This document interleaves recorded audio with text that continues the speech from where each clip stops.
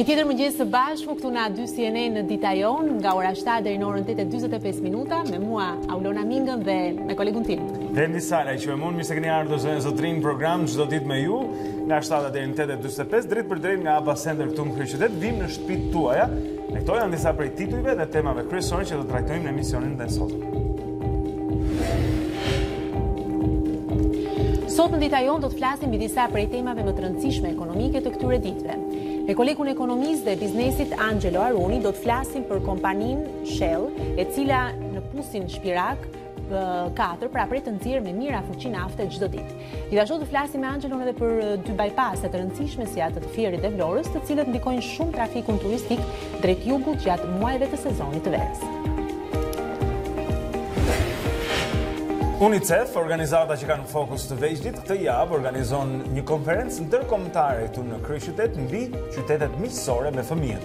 Pyetja ngrihet nëse ne në Shqipëri kemi ende shanse për të krijuar qytete miqësore me fëmijët nga qendra në periferi apo është tepërvonë. Qytetet tona janë të mbi ndërtuara, pavarësisht përpjekjeve për të mbjellë tek tokë. Pra, cilat janë alternativat e mundshme për qytetet tona? Për të folur mbi këtë temë më tutje, ne do të kemi sot në studio zonjën Elda Hallkaj nga UNICEF. Në skenën teatrit Urbina në data 30, 31, 1 dhe 2 ngjitet baleti La Sylphide, një balet romantik i cili vjen në skenë si bashkëpunimi i Teatrit Kombëtar të Operës dhe Baletit me Shkollën e Baletit. Një ndër të veçantat është se për herë të parë në historinë e baletit në vitin 1832, protagonistët e këtij baleti pra përdorën puante gjatë gjithë shfaqjes. Adela dhe Angelo Mucciolari janë motër e vëlla në rolet e dy të dashuruarve në qendër të historisë dhe do të jenë me ne në studio për të folur pikërisht për këtë shfaqje. Unë mësova se çfarë janë puantet. Puantet. Më thënë bëra kaq që tani e di se çfarë janë puantet. Mirë. Koha tani për pyetjen e kësaj dite. Zonën Sotrin ne joftojmë edhe në Facebookun tonë për të ndërvepruar bashkë me programin dhe kemi një pyetje që lidhet pak me njërin nga temat që trajtojmë sot në emision, atë pra të qyteteve miqësore me fëmijë. Pra, pyetja është, a kanë fëmijët tuaj hapësira të mjaftueshme për të luajtur aty ku ju banoni? Është besoj kjo një pyetje dhe një problematikë sidomos për mjaft prindër apo jo. Që je prindër vet dhe besoj, nuk e di sa e ke mundësi aty ku ti banon që djali yt të dalë të luajë lirshëm apo ka se çfarë të bëjë në kohën e tij. Le të themi që nuk është as pak një lagje miqësore me fëmijët. Është miqësore me makinat, është miqësore me trafikun, hekurat e gjërat e tjera. Njerëzit përdoren tani, e di çfarë më thon për shtypje, janë mjete në cilat ata zën vendin e parkimit. Në zakonisht mund të jetë një kovë ku është derdhur beton dhe një hekur i cili qëndron për ta kapur, dhe ai qëndron në mes rrugës gjithë kohës. Unë thjesht imagjinoj fëmijë që vrapojnë dhe që shkojnë tek ai hekuri aty. Dhe këto janë gjithandej. Kështu që janë lagjet tona janë shumë të rrezikshme për fëmijët. Është e vërtet. Pastaj ka njerëz se cilët nuk i pëlqejnë kur bëjmë krahasimin me të kaluarën, por paktën e krahasojmë me fëmijërin ton, sepse atë kemi jetuar dhe ashtu jemi rritur, por kemi patur vërtet në mes të pallatit kemi patur fusha ku kemi luajtur, luheshin lojra nga më të ndryshmet, luheshin me top. Kemi patur trenin afër, te lodrat tek rruga e Elbasanit. Po, ka qenë lodrat e Elbasanit janë të famshme, megjithësi ku është sot ai kënd lodrash, se kot flasim se po pritet ndërtohet një super pallat gjigant, por që gjithsesi për të ngelur tek pyetja, sepse këtu gjithsecili nga ne ka se çfarë të thotë dhe mbase është edhe i ndinjuar deri diku sepse mungojnë hapësirat. Por na thoni eksperiencën tuaj, çfarë mund të ndryshohet, si është ajo pra afër shtëpisë suaj, nëse fëmijët kanë mundësi që të luajnë dhe kanë hapësira të mjaftueshme. Sepse do ta kemi mundësi të lexojmë këto komente gjatë emisionit, por ta diskutojmë këtë temë edhe me ftuarit tanë. Çfarë është më e rëndësishme se fëmijët, dhe mirëqenia e tyre, gjithë çka që ne bëjmë shumë prej nesh për fëmijët tanë, themi, dhe nëse kemi ndërtuar qytete, po themi që se miqësor me ta, ndoshta diçka kemi bërë gabim gjatë kësaj rruge. Ne çojmë tani nëse mund të lidhemi me redaksinë e lajmeve, ku na pret kolegu ynë Erion Dushi, i cili ka bllokun e parë informativ për ne herët në mëngjes. Ky është sapo dal nga furra, është akoma duke avulluar. Kështu, mirëmëngjes, Erion. Mirëmëngjes. Je gati? Gjithmonë gati. Okej.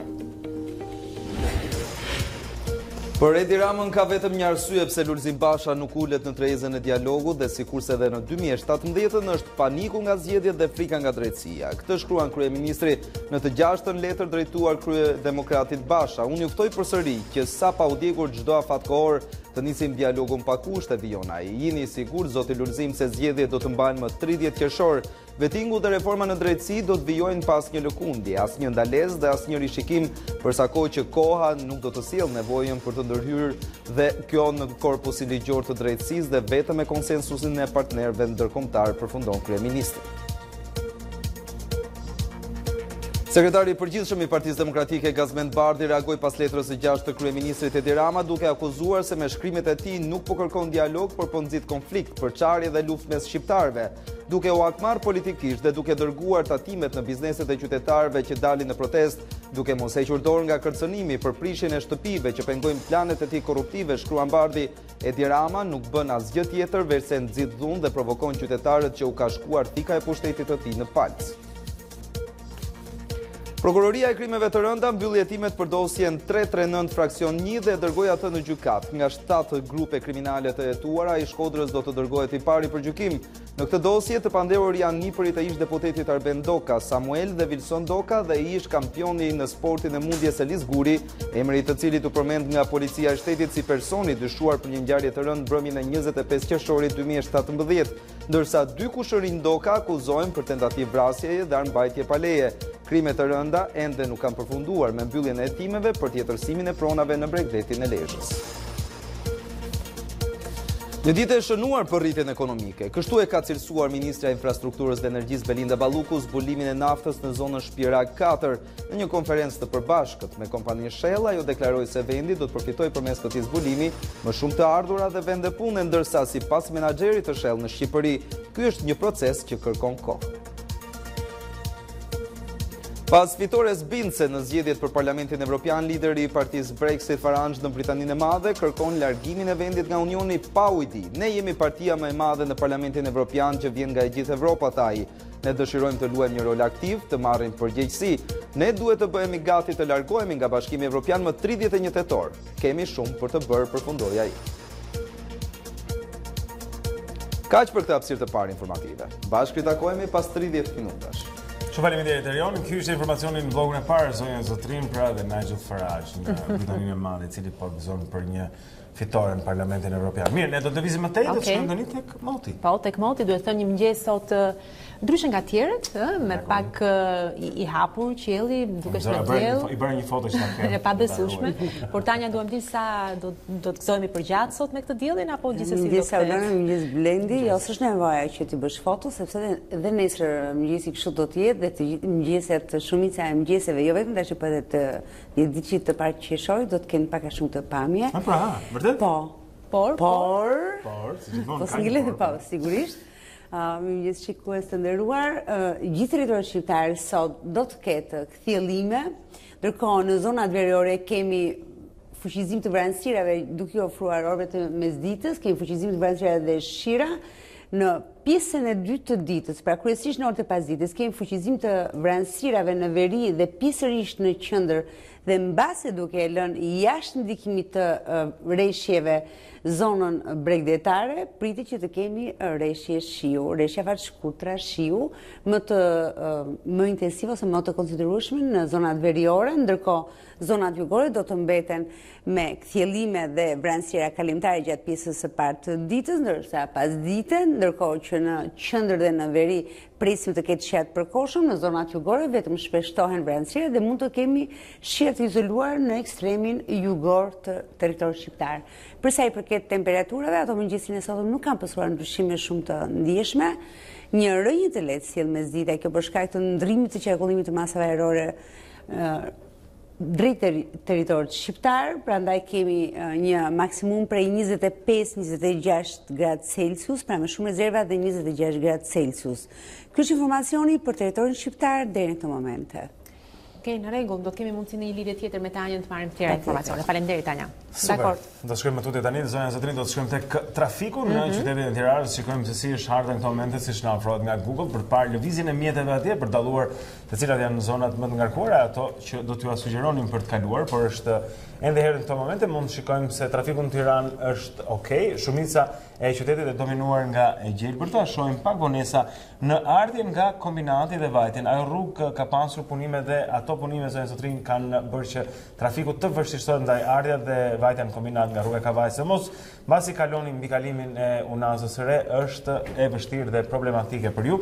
Shikojmë rrugën të Dorkeko, shfaqet okay, nuk ka ndonjë problem, ndërkohë rruga Dritan Hoxha në anën tjetër është gjithashtu e kalueshme në këto momente. Pak vonesa dallojmë tek rruga e Dibrës në zonën në anën lindore të Tiranës, por nëse do të shikojmë në anën tjetër dhe kemi gjithashtu këto rrugë të anës lindore, pak në kryqëzimin e rrugës Hoxha Tasim me rrugën Bardyl, gjithashtu kemi pak trafik atje dhe tek zona e Brylit gjithashtu. Përndryshe, Tirana kalohet lehtësisht në këto momente. Dua t'ju kujtoj se edhe rruga Abdyl Frashi, zonja Zotrin, pra rruga tek libri universitar ka ngarkesë në këto momente në dalje në bulevard. Kaq për trafikun në këto çaste. Po, pra është ende herë, gjithsesi do të shikojmë pak më vonë se si do të jetë situata në kryeqytet.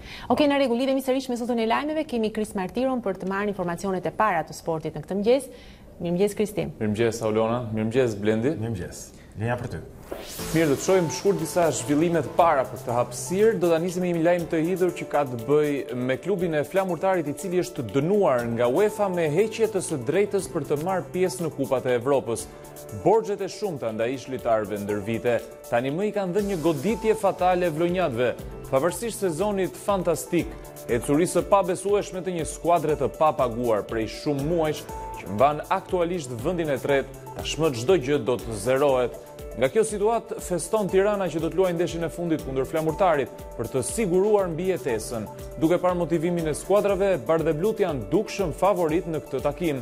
Mbetet për të zgjidhur dilema rreth Skënderbeut pas vendimit të kas, por edhe nëse Tirana do të arritë të licencohet, në të kundërt do të përfitonte Laçi, pavarësisht vendit të 6 në renditje.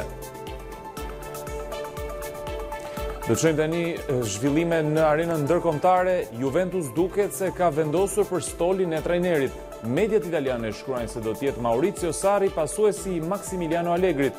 Drejtuesit bardhëzinj janë duke pritur finalen e Europa League, pas së cilës Sarri me shumë gjasa do të lërë londinezët e Chelsea. Pas ditës së shtunë që do të luhet edhe finalja mes Arsenal dhe Chelsea, krerët e klubeve pritet të takohen për të diskutuar prishjen e kontratës së italianit që skadon pas 2 vitesh. Gjithsesi, zonja e vjetër po qëndron vigjilente për çdo të re që lidhet me 2 trajnerët e tjerë, me Mauricio Pochettino dhe Pep Guardiola. Me sigurimin e një vendi në Champions League, firma e Antonio Contes tek Inter është çështje ditësh. Trajneri italian pritet të nënshkruajë menjëherë pas finales së Champions League, në të cilën do të jetë prezent në tribunë së bashku me drejtuesit zikaltër. Krerët e Inter janë ndërkohë në pritje të zgjidhjes së kontratës me Luciano Spallettin, i cili është i vetëdijshëm për largimin. Menjëherë pas zyrtarizimit, Conte do të udhëtojë së bashku me agentin e tij drejt Kinës për t'u njohur nga afër me pronarin e klubit zikaltër Jingdong Zhang. Kaq për këtë hapësirë të parë sportive. Okej, në rregull, jemi ndërkohë fokusuar dhe tek mediat online. Faleminderit Kristi. Po shikonim mediat online që do t'i klikojmë pak më vonë sepse ka vërtet lajme interesante, por ndërkohë, është data 28 maj. Është 28 maj, zonë Zotrin, ky është kalendari historik për këtë ditë. Ne quajmë këtë datë në histori në programin tonë, kur të kthehemi do të klikojmë pra me disa prej titujve kryesor që mediat online kanë për ju dhe ne sot në mëngjes. 1503 nënshkruhet traktati i paqes së përhershme midis Skocisë dhe Anglisë, i cili në fakt do të zgjaste vetëm 10 vite. 1937 themelohet Volkswagen, prodhuesi gjerman i automobileve. Volkswagen do të thotë makinë e popullit. Aktualisht, motoja e kompanisë është Das Auto. 1937 Golden Gate Bridge në San Francisco të Kalifornisë hapet zyrtarisht nga presidenti Franklin Roosevelt në Washington DC, i cili shtyp një buton dhe sinjalizon kështu fillimin e trafikut të makinave mbi ujë. 1940, lufta e dytë botërore, Belgjika i dorëzohet Gjermanisë. 1952, Greqi, grave u jepet e drejta për të votuar. 1961, Peter Benenson boton artikullin të burgosurit e harruar në disa gazeta kryesore ndërkombëtare. Nga ky shkrim, lindi nisma për themelimin e organizatës së të drejtave të njerëzit, Amnesty International. 1968, lindi Kylie Minogue, këngëtare australiane, fituese e çmimit Grammy. Në 2005 zbuloi që ishte e sëmurë me kancer dhe vendos të kurohet, për rrjedhim anulon turin e saj të quajtur Showgirl, por e kalon sëmundjen dhe në 2007 rikthehet përsëri në skenë. 1979, Konstantin Karamanlis nënshkruan traktatin e plotë anëtarësimit të Greqisë në Komunitetin Ekonomik Evropian. 1999, në Milano të Italisë, pas 22 viteve punë restauruese, kryevepra e Leonardo da Vincit Darka e fundit zbulohet përsëri për publikun. 2001, u nda nga jeta Ihsan Toptani, veprimtari çështjes kombëtare dhe gazetar shqiptar. 2002, NASA, sonda amerikane Odyssey, gjen shenja të depozitave të mëdha të akullit në planetin Mars.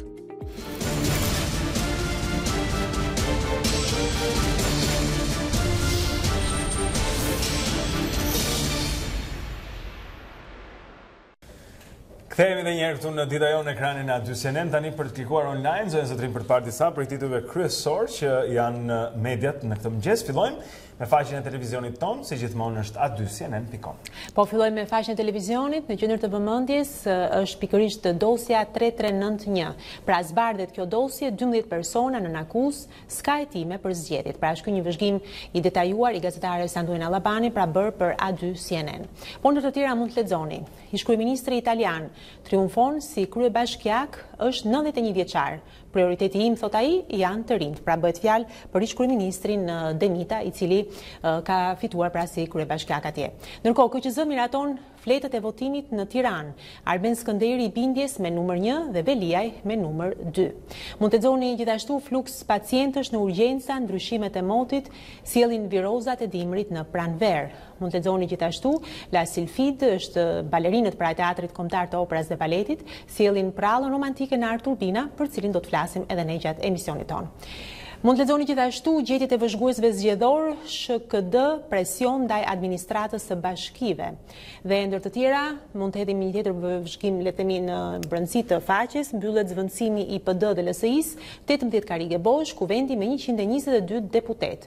Partia Demokratike shtyn protestën, respektojmë natën e kadrit. Dhe e fundit që lexojmë nga faqja 2CNN, video skandali korrupsionit, qeveria austriake nuk i mbijeton votbesimit. Pra ky është tjetër lajm që vjen në faqen kryesore të A2CNN.com, ku mund gjeni jo vetëm lajmet e fundit, por gjithçka që ne transmetojmë në edicionet e lajmeve dhe programet tona. Shumë mirë, ecim tani shkojmë tek Panorama, zonë zotrim për të parë disa prej titujve kryesor që Panorama ka të fundit sot në mëngjes. Jemi tek Mampo për momentin. Atëherë, le të shikojmë. 2 shqiptarë arratisen nga burgu grek, si dolën nga qelia është situatësia e parë që prezantohet tek Mampo sot mëngjes. Më tutje do të shohim, është krahasa i cili shpërthen ndaj borshart, burracak, turp të kesh, është edhe një koment pra që gazetari Adi Karasta ka ndarë me publikun e tij. Shënimi që la për policinë greke Eno Mata pas vrasjes së avokatit është një tjetër zhvillim pra i cili ka të bëjë me atentatin që ka ndodhur dje në qytetin e Vlorës gjithashtu. Zoti president erdhi koha ta shpërndani këtë parlament, është një opinion që Gentian Gabaj lëshon tek Mapo sot në mëngjes. Gjithashtu lexojmë thaçi shqiptarët në Kosovë, një shtet, parlamentet të dalin me deklarata mbi këtë. Shikojmë gjithashtu në faqet e Mapos, Greqi 62 shqiptarë të zhdukur, mes tyre dhe 5 vajza.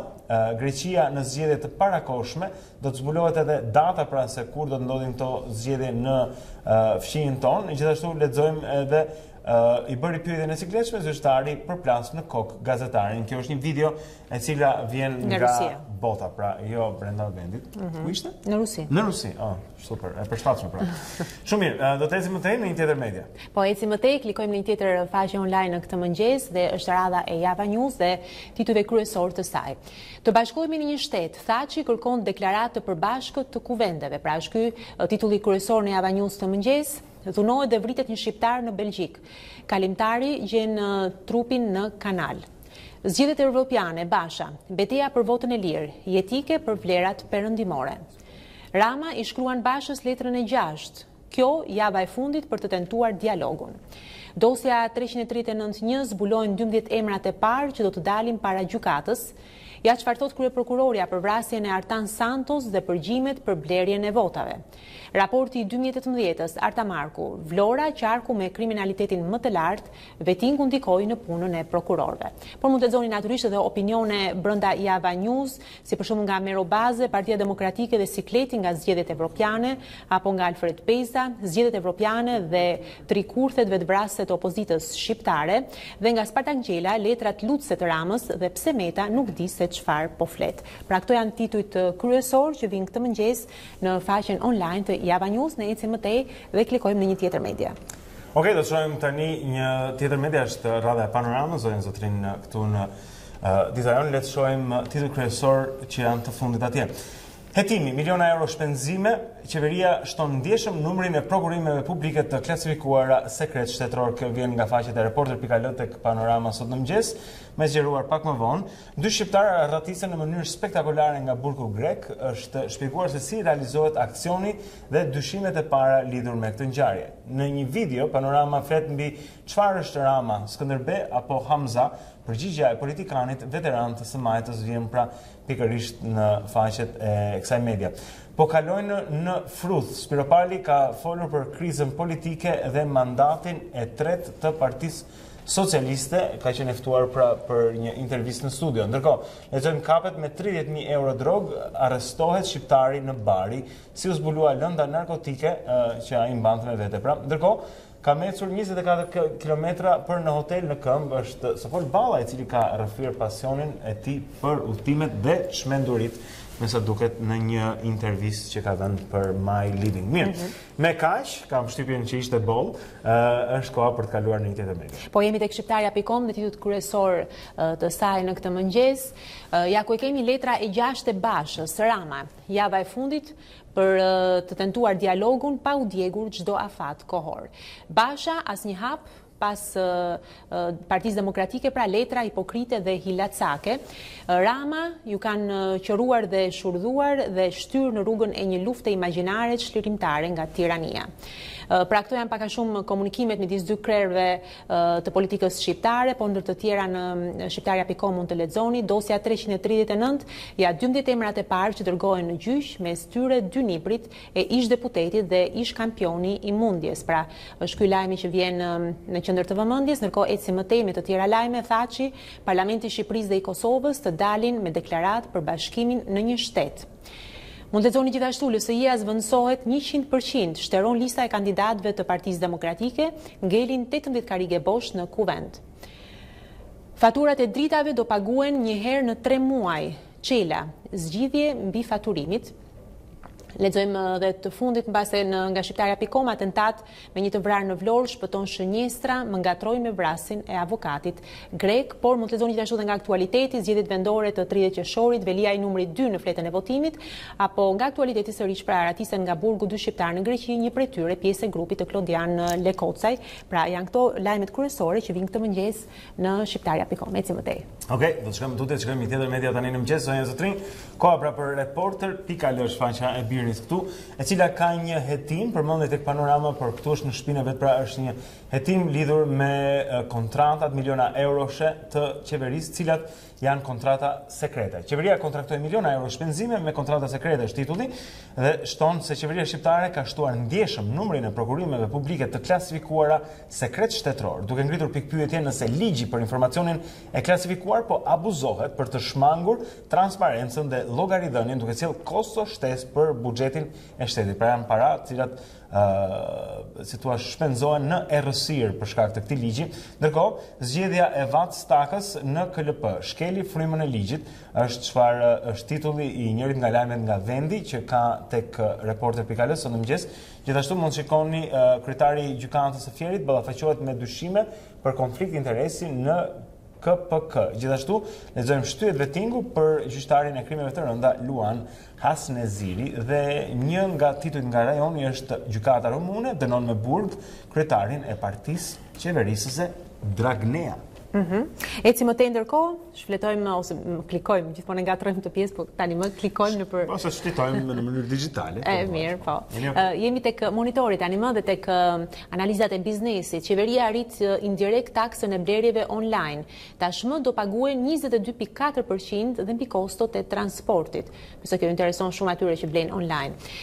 Banka e Shqipërisë, çmimet e apartamenteve janë rritur me mbi 15% gjatë 5 viteve të fundit. Raporti, Ballkanasit ndër pjedashësit më të mëdhenj në botë, femrat bëhen tap më shumë se meshkujt. Duhet parë dhe në Shqipëri se si shkon kjo. Gjykata anullon në tenderin për koncesionin e pompave, çështja shkon në apel. Eci më tej taksa, caron raportet Kosovë-Serbi, paralajmërojnë masa edhe më të ashpra. Rikthehen ecet në Vjos projektet për shfrytëzimin e Drinos dhe Vjosës. AKBN merr në vlerësim ecurin. Mund të lexoni gjithashtu nga vendi, aplikimi për listë pagesë tashmë mund të bëhet edhe online.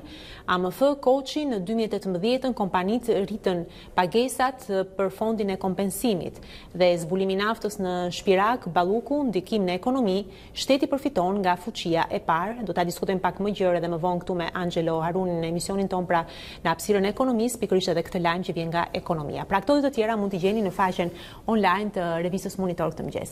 Shojmë tutje tani tek koha.net, do të shkojmë zë zotrim për të parë disa prej lajmeve që vinë nga Kosova. Në nënshkruhet udhëzimi administrativ që bën unifikimin e barnave, është titulli kryesor që lexojmë tek koha.net sot mëngjes. Ndërkohë një tjetër, Kosova kërkon rol më aktiv të Shteteve të Bashkuara të Amerikës në dialogun e saj me Serbinë. Vendosja nuk do që të bashkëpunojë me listën serbe për mocionin, është një tjetër titull nga politika kosovare. Zvarritet vlerësimi rreth vonesave në punimet e autostradës për në Shkup. Është një tjetër lajm pra që vjen nga shpenzimet dhe ekonomia kosovare. 136 ish punëtor të Sharkemit kërkojnë që tu njihet e drejta dhe për 40% të pagës. Dhe ndërkohë, lexojmë të fundit, Ministri i Sportit thotë se në futbollin e Kosovës ka kurdisje të lojrave, pra fiksim ndeshjesh, siç e themi ne në këtë anë.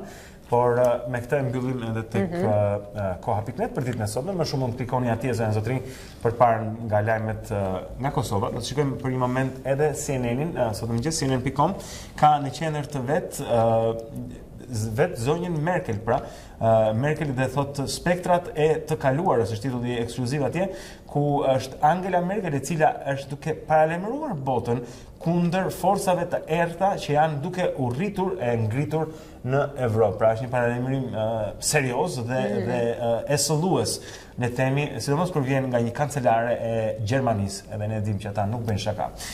Një vajzë është vrarë bashkë me 15 fëmijë shkollash që janë lënduar në Japoni pasi dikush ka hyrë për të therrur me thik fëmijët në një shkollë, pra dhe ka arritur që të lërë një viktimë dhe 15 fëmijë të plagosur në këtë ngjarje të rëndë nga Japonia. Gjithashtu shikojmë se si lodhje e madhe ka kapur punëtorët e sektorit teknologjik në Kinë për shkak të orëve tepër të gjata, cilat kanë mbi ta pasoja si fizike, thotë CNN-i, ashtu edhe mendore. Por doja të ndaleshim gjëra që mua më interesoi më shumë sot mëngjes, ishte ajo veza, nëse mund të shikosh vezën e skuqur. Tani në mëngjes, ke parasysh ti mund edhe tregohet këtu se cilët janë 21 mëngjese të ndryshëm në të botë. Ky për shembull, që kemi në temë domethënë. Po, kjo është një bukë me vezë e thurur, e bërë gërshet zviceriane, është thot në qendër të mëngjesit zvicerian, është farhan ata, i ngjashëm me brioshin, por do ta gjeni gjithmonë nëse shkoni të hani mëngjesin në Zvicër. Shkojmë tutje nga Zvicra në Etiopi. Kjo është një tjetër, kjo është një përzierje drithrash që ata e përdorin në Etiopi. Po, ecim në tutje, shikojmë një tjetër. Kjo është e Japonisë. Mirë, normal me oriz. Ka mëngjes me peshk, pra salmoni që mëngjes. Orizi dhe ca gjëra të tjera shumë të mira duken edhe këto të Japonisë. Në Island vaj peshkut, një lugë me vaj peshkut. Këtë unë mund të kaloja, po themi jo mëngjes islandez për mua. Kjo është nga Singapori. Singapori, interesante kjo. Shikoj, pëlqen ato vezët, është rruf i themi ne? Po. Për mua po të jetë vezë mjafton me konsumoj shumë në mëngjes. Edhe një tjetër? Kjo është në Marok. Nga Maroku, dhe janë këto pitet, cilat hanë me në qendër ka mjaltë, mjaltë dhe gjalp të shkrirë. Dhe këto pite shumë të mira, të cilat dhe e fundit që do të tregoj është kjo e Australisë, pra me që ishte edhe si kopertina atje. Më duket se ai ka hapur avokado mbi bukën dhe pastaj një vezë të skuqur lehtë atje mbi të për ta ngrënë në këtë mënyrë. Të tjerë. Pa e ndalim këtu. E sigurt që do vazhdojmë apo jam gati ty në ekran. Je gati për këtë? E kjo duke dhe kjo është mëngjesi gjerman që sapo pam atje. 3 salqiqe dhe 3 Jo, nuk jam për atë, gjithsesi. Mirë, shumë interesante. Që ka vërtet duhet klikuar dhe duhet lexuar më tej sepse mëngjeset nga 21 vende dhe kultura të ndryshme të botës zonë zotrin, po e gjeni tek CNN.com sot mëngjes, nëse jeni të interesuar për të lexuar më shumë atje këto. Shumë një ide mirë për ju që sapo jeni ngritur mbase dhe jeni me atë idenë çfarë të hap për mëngjes. Do thoni ju, mirë, ndoshta janë pak të rafinuara, por që gjithsesi një spunto mund ta keni marrë. Patjetër, pse jo. Ka gjëra të mira gjithandaj. Zonja Zotrin, ne largohemi tani për një ndërprerje shumë të shkurtër, lëmë imazhet e një dite më parë dhe do të kthehemi shumë shpejt në program për të folur për ekonominë. Angelo Haruni na bashkohet si çdo të martë në studio. Kemi disa tema interesante, bypassi Fierit, bypassi Vlorës, cilët do t'i kalojmë këtë verë, shpresojmë kur të shkojmë atje për pushime. Gjithashtu do të flasim, kemi një temë tjetër të Kemi mos i zbulot të gjitha sepse do t'i zbulojmë pas pak.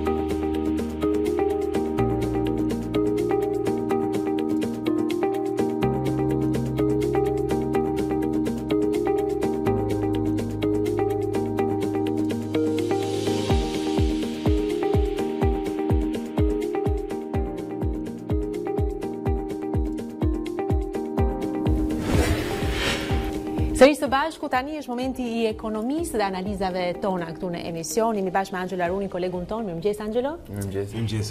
Dhe për të parë dhe për të komentuar disa nga ato që kanë interesante nga ekonomia, një pjesë të tyre ne i pam dhe sidomos në të përditshme monitore, cila bën analiza më të zgjeruara të tematikave ekonomike dhe një pjesë të tyre do të analizojmë dhe në emision. Po për çfarë do të flasim? Le të ndjekim kronikën që Angela ka përgatitur në mënyrë që të futemi pikërisht në temat që do të diskutojmë sot. Lajmi i zbulimit të naftës në zonën e Shpira 4 ngjalli shumë shpresa për industrinë e hidrokarbureve në Shqipëri e njëkohësisht edhe për qeverinë shqiptare. Sigurisht është dhe një ditë e shënuar për rritjen ekonomike në Republikën e Shqipërisë. Nga testimet e para, kompania holandeze Shell njoftoi pritshmëritë për nxjerrjen e disa mijëra fuqive nafte të lehtë në ditë, edhe pse ende në një fazë vlerësimi. Rezultatet janë optimiste për vazhdimin e investimit $100 miliona. Në kulmin e këtij investimi, nga aktiviteti shfrytëzimi do të gjeneroheshin $miliona në vit, së bashku me qindra vende pune për ekonominë shqiptare. Ky është projekti që shpreson qeveria në një moment kur energjia ka nisur të japë efekte negative. Nga Dikasteri i Infrastrukturës dhe Energjisë vijnë gjithashtu lajme të tjera. Bypassi i Vlorës ka përfunduar 12% të punimeve dhe pritet të përfundojë tërësisht në fillim të vitit 2021. Sa i takon bypassit të Fierit, qeveria i qëndron premtimit për hapjen e tij para nisjes së sezonit turistik. Kjo do të ndikonte në lehtësimin e trafikut të rënduar në qytetin e Fierit, një skenë që përsëritej çdo verë. Interesante disa prej këtyre lajmeve, por le të themi pra çfarë i intereson publikut në shtëpi që Shelli ka gjetur naftë në Shpirag 4. Si ma ndikon kjo mua ekonomikë? Me që pritet të nxjerrë me mira fuqi nafte çdo ditë, faktin kjo është pritshmëria. Po unë çfarë fitoj? Një pus naftë, jo, gjithsesi. Një pus, jo. Edhe është pak ende herët për të deklaruar kaq shumë optimist si shprehet qeveria shqiptare, por në rast se testimet do të vijojnë të jenë kaq të suksesshme, të nxjerrin këto rezultate, mund të kthehet në një prej projekteve më të rëndësishme që do të mbajë ekonominë shqiptare. Për krahasim, sot industria e naftës në Shqipëri nxjerr rreth 18.000 fuqi nafte në ditë. Në ditët e mira kur ajo është duke prodhuar, kur çmimi i naftës është i përshtatshëm. Ndërkohë, Shell deklaron se ka një 2 deri në 3-4.000 fuqi nafte në ditë. Pra është një rritje e konsiderueshme me 10, 15, 20% e prodhimit ditor. Po po ta marrim me çmimin e sotëm të naftës, $62 për fuqi, i bie nga 40 deri në 60 milion euro në vit, parat të cilat futen në ekonominë shqiptare. Këto janë përmes taksave? Kjo është vetëm pjesa që na takon ne si ekonomi shqiptare apo është çfarë fiton Shelli, sepse natyrisht ata do të marrin një pjesë të naftës që nxjerrin, është aty. Sigurisht, kjo është pjesa e tyre, ndërkohë nga kjo qeveria shqiptare merr pjesën e vet në prodhim, merr rentën minerare pra 1% nga nafta e nxjerr, sigurisht edhe tatim takset edhe vendet e punës që do të gjenerohen. Pra është një para që do të qarkullojë në gjithë ekonominë, le të themi. Pritet në një ulje e çmimit të naftës, flasim për ne përdoruesit e automjeteve, mund të ndikojë deri këtu, deri në këtë pikë? Atëherë, nëse do të shkojë gjithçka sipas pritshmërive. Po, sipas marrëveshjes, gjë e rëndësishme për sa i takon çmimit të naftës është që premtohet u garantohet një pjesë, paktën pjesa e shtetit, të shkojë drejt rafinerive vendase. Çfarë do thotë këto rafineri që sot mbyllen sepse nuk ka punë, nuk ka lëndë të parë, duke u furnizuar me këtë naftë, do të arrijnë që të prodhojnë dhe të përpunojnë naftën e tyre. Dhe kjo për shkak të kostove të importit, sigurisht do të jetë më e lirë, por nuk bëhet fjalë për në një shifër shumë të madhe, le të themi. Edhe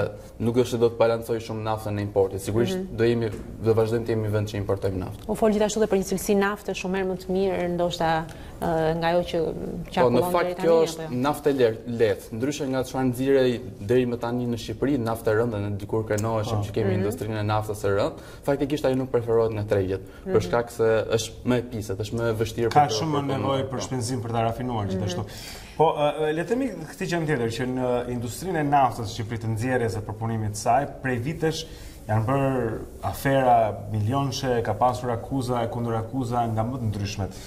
Flasim pak për çfarë se një kompani serioze, siç është Shell, kompani holandeze, ndërkombëtare, le të themi, se është gjithandej, por që gjithashtu si thua ka prestigjin edhe mënyrën e të bërit punës e cila e shkëput nga çfarë ka qenë deri tani standardi në fakt Shell tani deklarojmë që ka ardhur në 2012 po bën këto investime, por faktikisht ka ardhur në Shqipëri që në vitin 1994 dhe u detyrua të largojë në 97-ën pas trazirave politike, pavarësisht se kishte bërë zbulime të rëndësishme nafte dhe sot do të ishte në zonën e Patos Marinzës. Pra do të ishte një investitor kyç në Shqipëri. Në 2012 erdhi si një kompani partneri në investim, pra nuk ishte e bindur, dhe për shkak të rënies së çmimit të naftës u bë aksioneri 100% duke blerë kompanisë tjetër Petromanas kanadeze. Tashmë që është aksioner kryesor, edhe është shumë serioz, kompani me prestigj, sigurisht krahas faktit që ne kemi një investim pothuajse të garantuar, ajo do të nxjisë edhe kompani të tjera që të vinë në Shqipëri dhe të interesohen për naftën, për shkak se ne kemi ende shumë blloqe të tjera kërkimi. Pra, Shell ka 2, 3, 4 blloqe që me emërtime në mënyrë të tillë, ndërkohë janë një pjesë tjetër shumë e madhe e lirë dhe veçanërisht blloqet e lira të kërkimit në det. Ne le të themi që është një emër shumë i madh dhe me reputacion pra që mund të tërheqë të tjerë. Shell që nxjerr naftë në gjirin e Meksikës në vende jashtëzakonisht larg. Dhe kur mund të priten të ndihen rezultatet e para? Është akoma herët gjithsesi. Atëherë faza e testimit pritet ishte një fazë 2 vjeçare, që do të thotë që do duhet edhe rreth një vit, pastaj do të jetë një fazë pilot që do të eksperimentohen puset e para, sepse normalisht duhen gjetur ato vende ku garantohet një prodhim më i lartë, do të thotë. Kështu që të paktën 3, 4, 5 vite do duhen deri nga prodhimi tregtar. Me edhe një kuriozitet të fundit fare. Shpirak 4, pra, siç quhet ky. Ku ndodhet eksaktësisht? Ndodhet në qarkun e Beratit. Në qarkun e Beratit. Atje jemi për aty lokal. Okej, shumë mirë. Ne vizim pak me që jemi në Berat, le të spostohemi pak drejt jugut. Është duke ardhur zonja Zotrin, është duke ardhur vera, ju premtojmë edhe pse mund mos duket gjithmonë kur shiu bie. Dhe është koha atëre kur zakonisht ne qëndrojmë për orë të tëra në Fier për të shijuar atë mrekulli që është Fieri në atë pritjen e gjatë të bypassit Fierit, e cila është vrastare po themi për sezonin turistik. Gjithmonë ti bën pyetje dhe thua kur do mbaroj vallë, kur do ndryshoj. Kryeministri unë mbaj mend se e kam shënuar dhe futur në xhet, tha që ky do të ishte sezoni i fundit, që i bie që ky sezon i ri pra ne të kalojmë bypassin e Fierit të hapur. Është kjo realisht? Po, faktikisht ai bëri një premtim përmes një statusi në Facebook që në gusht të vitit kaluar dhe qeveria vazhdon ta mbajë atë premtim. Pra, edhe ditën e sotme qeveria thotë që para datës 1 korrik 2019 do të hapet bypassi i Fierit. A do të hapet tërësisht ai? Kjo është ajo pyetja. Por besoj se mundësia më e madhe është që të hapet me një korsi, dhe të vazhdoj lëvizja dhe të lirohet disi qarkullimi. Pra, rrath të gjata ndoshta nuk do të kemi në brendësitë të qytetit Fieri, ndoshta mund të kemi pak rrath më të shkurtra në këtë bypass të ri që po ndërtohet. Vërtet do të ishte një lajm shumë i mirë, duke patur parasysh edhe sezonin dhe pritshmëritë që kemi të gjithë për të udhëtuar në jug sa më shpejt, por që besoj edhe bypassi Vlorës ndoshta nuk do ta shikojmë rezultatin kaq herët sepse do kohë apo jo, por gjithsesi është në projekt të qeverisë. Bypassi Vlorës parashikuar të përfundojë në fillim të vitit 2021. Të dyja vonesat me këtë bypass, të cilat duhet të kishin përfunduar prej vitesh. Paktën prej 2 vitesh, janë si pasojë vonesave të izjaturat procedurave dhe kemi një kompani italiane, Serenissima Costruzioni, e cila shpalli falimentin, vonoi punimet dhe angazhoi qeverinë. Serenissima ishte kontraktuar për të dyja këta bypasse. Po, ajo kishte edhe për në Fier, edhe për në Vlorë. E mbaj mend që vitin parë Serenissima kapitulloi, po themi falimentoi apo diçka, dhe këto mbeten një kalvar gjykatash derisa arriti një në fakt kishte realizuar vetëm gjysmën e punimeve në Fier, edhe deklaronte ajo 12% të punimeve në bypassin e Vlorës, ndërkohë që puna në terren dhe matja në terren realizuan që ishin shumë më pak, dhe pikërisht për shkak se partner në këtë projekte ishte edhe Bergji, Banka Europiane e Investimeve, sigurisht qeveria nuk më vepronte me atë shpejtësi dhe duhet përzgjedhur kandidati dhe fituesi në një mënyrë me procedura më të zgjatura. Prandaj kemi pasur më tepër procedura se sa punime pra në këto rrugë. Është vërtet. Dhe në Fier tani punojnë të tjera kompani. Bypassin e Vlorës tani ka Gener Dyshi, që duhet të themi për transmetim publikun është kompania mëm e këtij televizioni. Ata do ta përfundojnë këtë bypass pra të Vlorës. Si do të ndikojë kjo në po themi ekonominë e vendit atje, në mbarimin e saj, sepse edhe në Vlorë gjithashtu, nga rruga transballkanike, pastaj kalimi mes përmes qytetit, tek tuneli, gjithashtu ka qenë një kalvar tjetër. Si do ndikojë ky bypass në shpejtimin e... Së pari për ata që ndoshta nuk e dinë, nuk janë familjarë me projektin, ku do të kalojë rruga. Që nga përfundimi i autostradës Levan-Vlorë, do të kalojmë në veri të Vlorës, se nuk do të fumbemi brenda në qytet, për të dalë në fshatrat Babic dhe Kanin, por jo në afërsi të detit, 1 deri në 2 kilometra nga deti, do të shmanget tërësisht qyteti dhe do të bashkohet me rrugën ekzistuese vetëm në Orikum Sarand. Atje do jetë bashkimi. Atje do të jetë bashkimi. Ndërsa për sa i përket Fierit, të cilët do ta kishin përmendur, nga rreth rrotullimi i famshëm ku tani shifet që janë ende duke u kryer punime, do të dalim pikërisht në lidhjen me autostradën Levan-Vlorë për të bërë një rrugë e gjatë e pa ndalur, të themi, deri në Vlorë. Super. Mirë. Do të presim pak po gjithsesi. Kur presim që të përfundojnë 2021 Vlora dhe në Fieri është premtuar këtë merë, një korrik ose do të hapet. Të paktën Fierin ta shijojmë ndoshta. Se Fieri ka qenë ai që na ka munduar më shumë. Shumë mirë. Ndal gadal mbas edhe këto gjëra do të zgjidhen, shpresojmë vërtet, do të ishte shumë mirë. Paktën për ata që lëvizin dhe duke patur parasysh sezonin veror. Nuk ka asgjë më të rëndësishme për një vend se sa ndërtimi i rrugëve, nuk ka mënyra se si zhvillohet. Por në rastin e Fierit, le të themi që ndoshta nuk është kaq i avantazhuar, për shkak se kemi 10 biznese të cilët operojnë në rrugën ekzistuese, pavarësisht se nuk na vjen mirë në ver të presim në radhë të gjatë, atyre bizneseve u bën një punë jashtëzakonisht shumë të madhe. Ndryshe nga Vlora, e cila është një qytet që themi që mbahet vetë, është self-sustainable, pra nuk ka nevojë për këtë fluks automjetash që kalojnë aty çdo ditë. Ti thua që kishte një fart mirë për Fierin vet, po themi, sepse sillte trafiku i madh që Po, por nga ana tjetër do t'i marrim gjithmonë në peshtim mbasim në peshore gjërat, do të jetë një përfitim për bujqësinë, pasi do të lëvizim më shpejt mallat bujqësore, si në drejtim të Tiranës, ashtu edhe në drejtim të jugut të vendit. Absolutisht. Shikojmë edhe impaktin që do të sjellë, por le të shpresojmë që vërtet në një korrik ta shikojmë të realizuar këtë bypass, i cili është dëshiruar nga shqiptarët, do ta themi këtë gjë sepse është e vërtet. Mirë. Sa më shumë rrugë. Jo, unë realisht u bën kaq vite që kam folur për atë bypassin e Fierit sepse ishte diçka që ti e shikosh si ajo luga që ta themi, por nuk mund ta hash dot, sepse po bëhet, do të bëhet, edhe shikoj dhe nuk bëhet asnjëherë, por më në fund shpresojmë kjo të jetë hera kur mbaron. Mirë, kaq për ekonominë sot, Angelo, faleminderit. Dakor. Mirë, eci më tej tani, është momenti i një tjetër bloku pra me informacionet tona.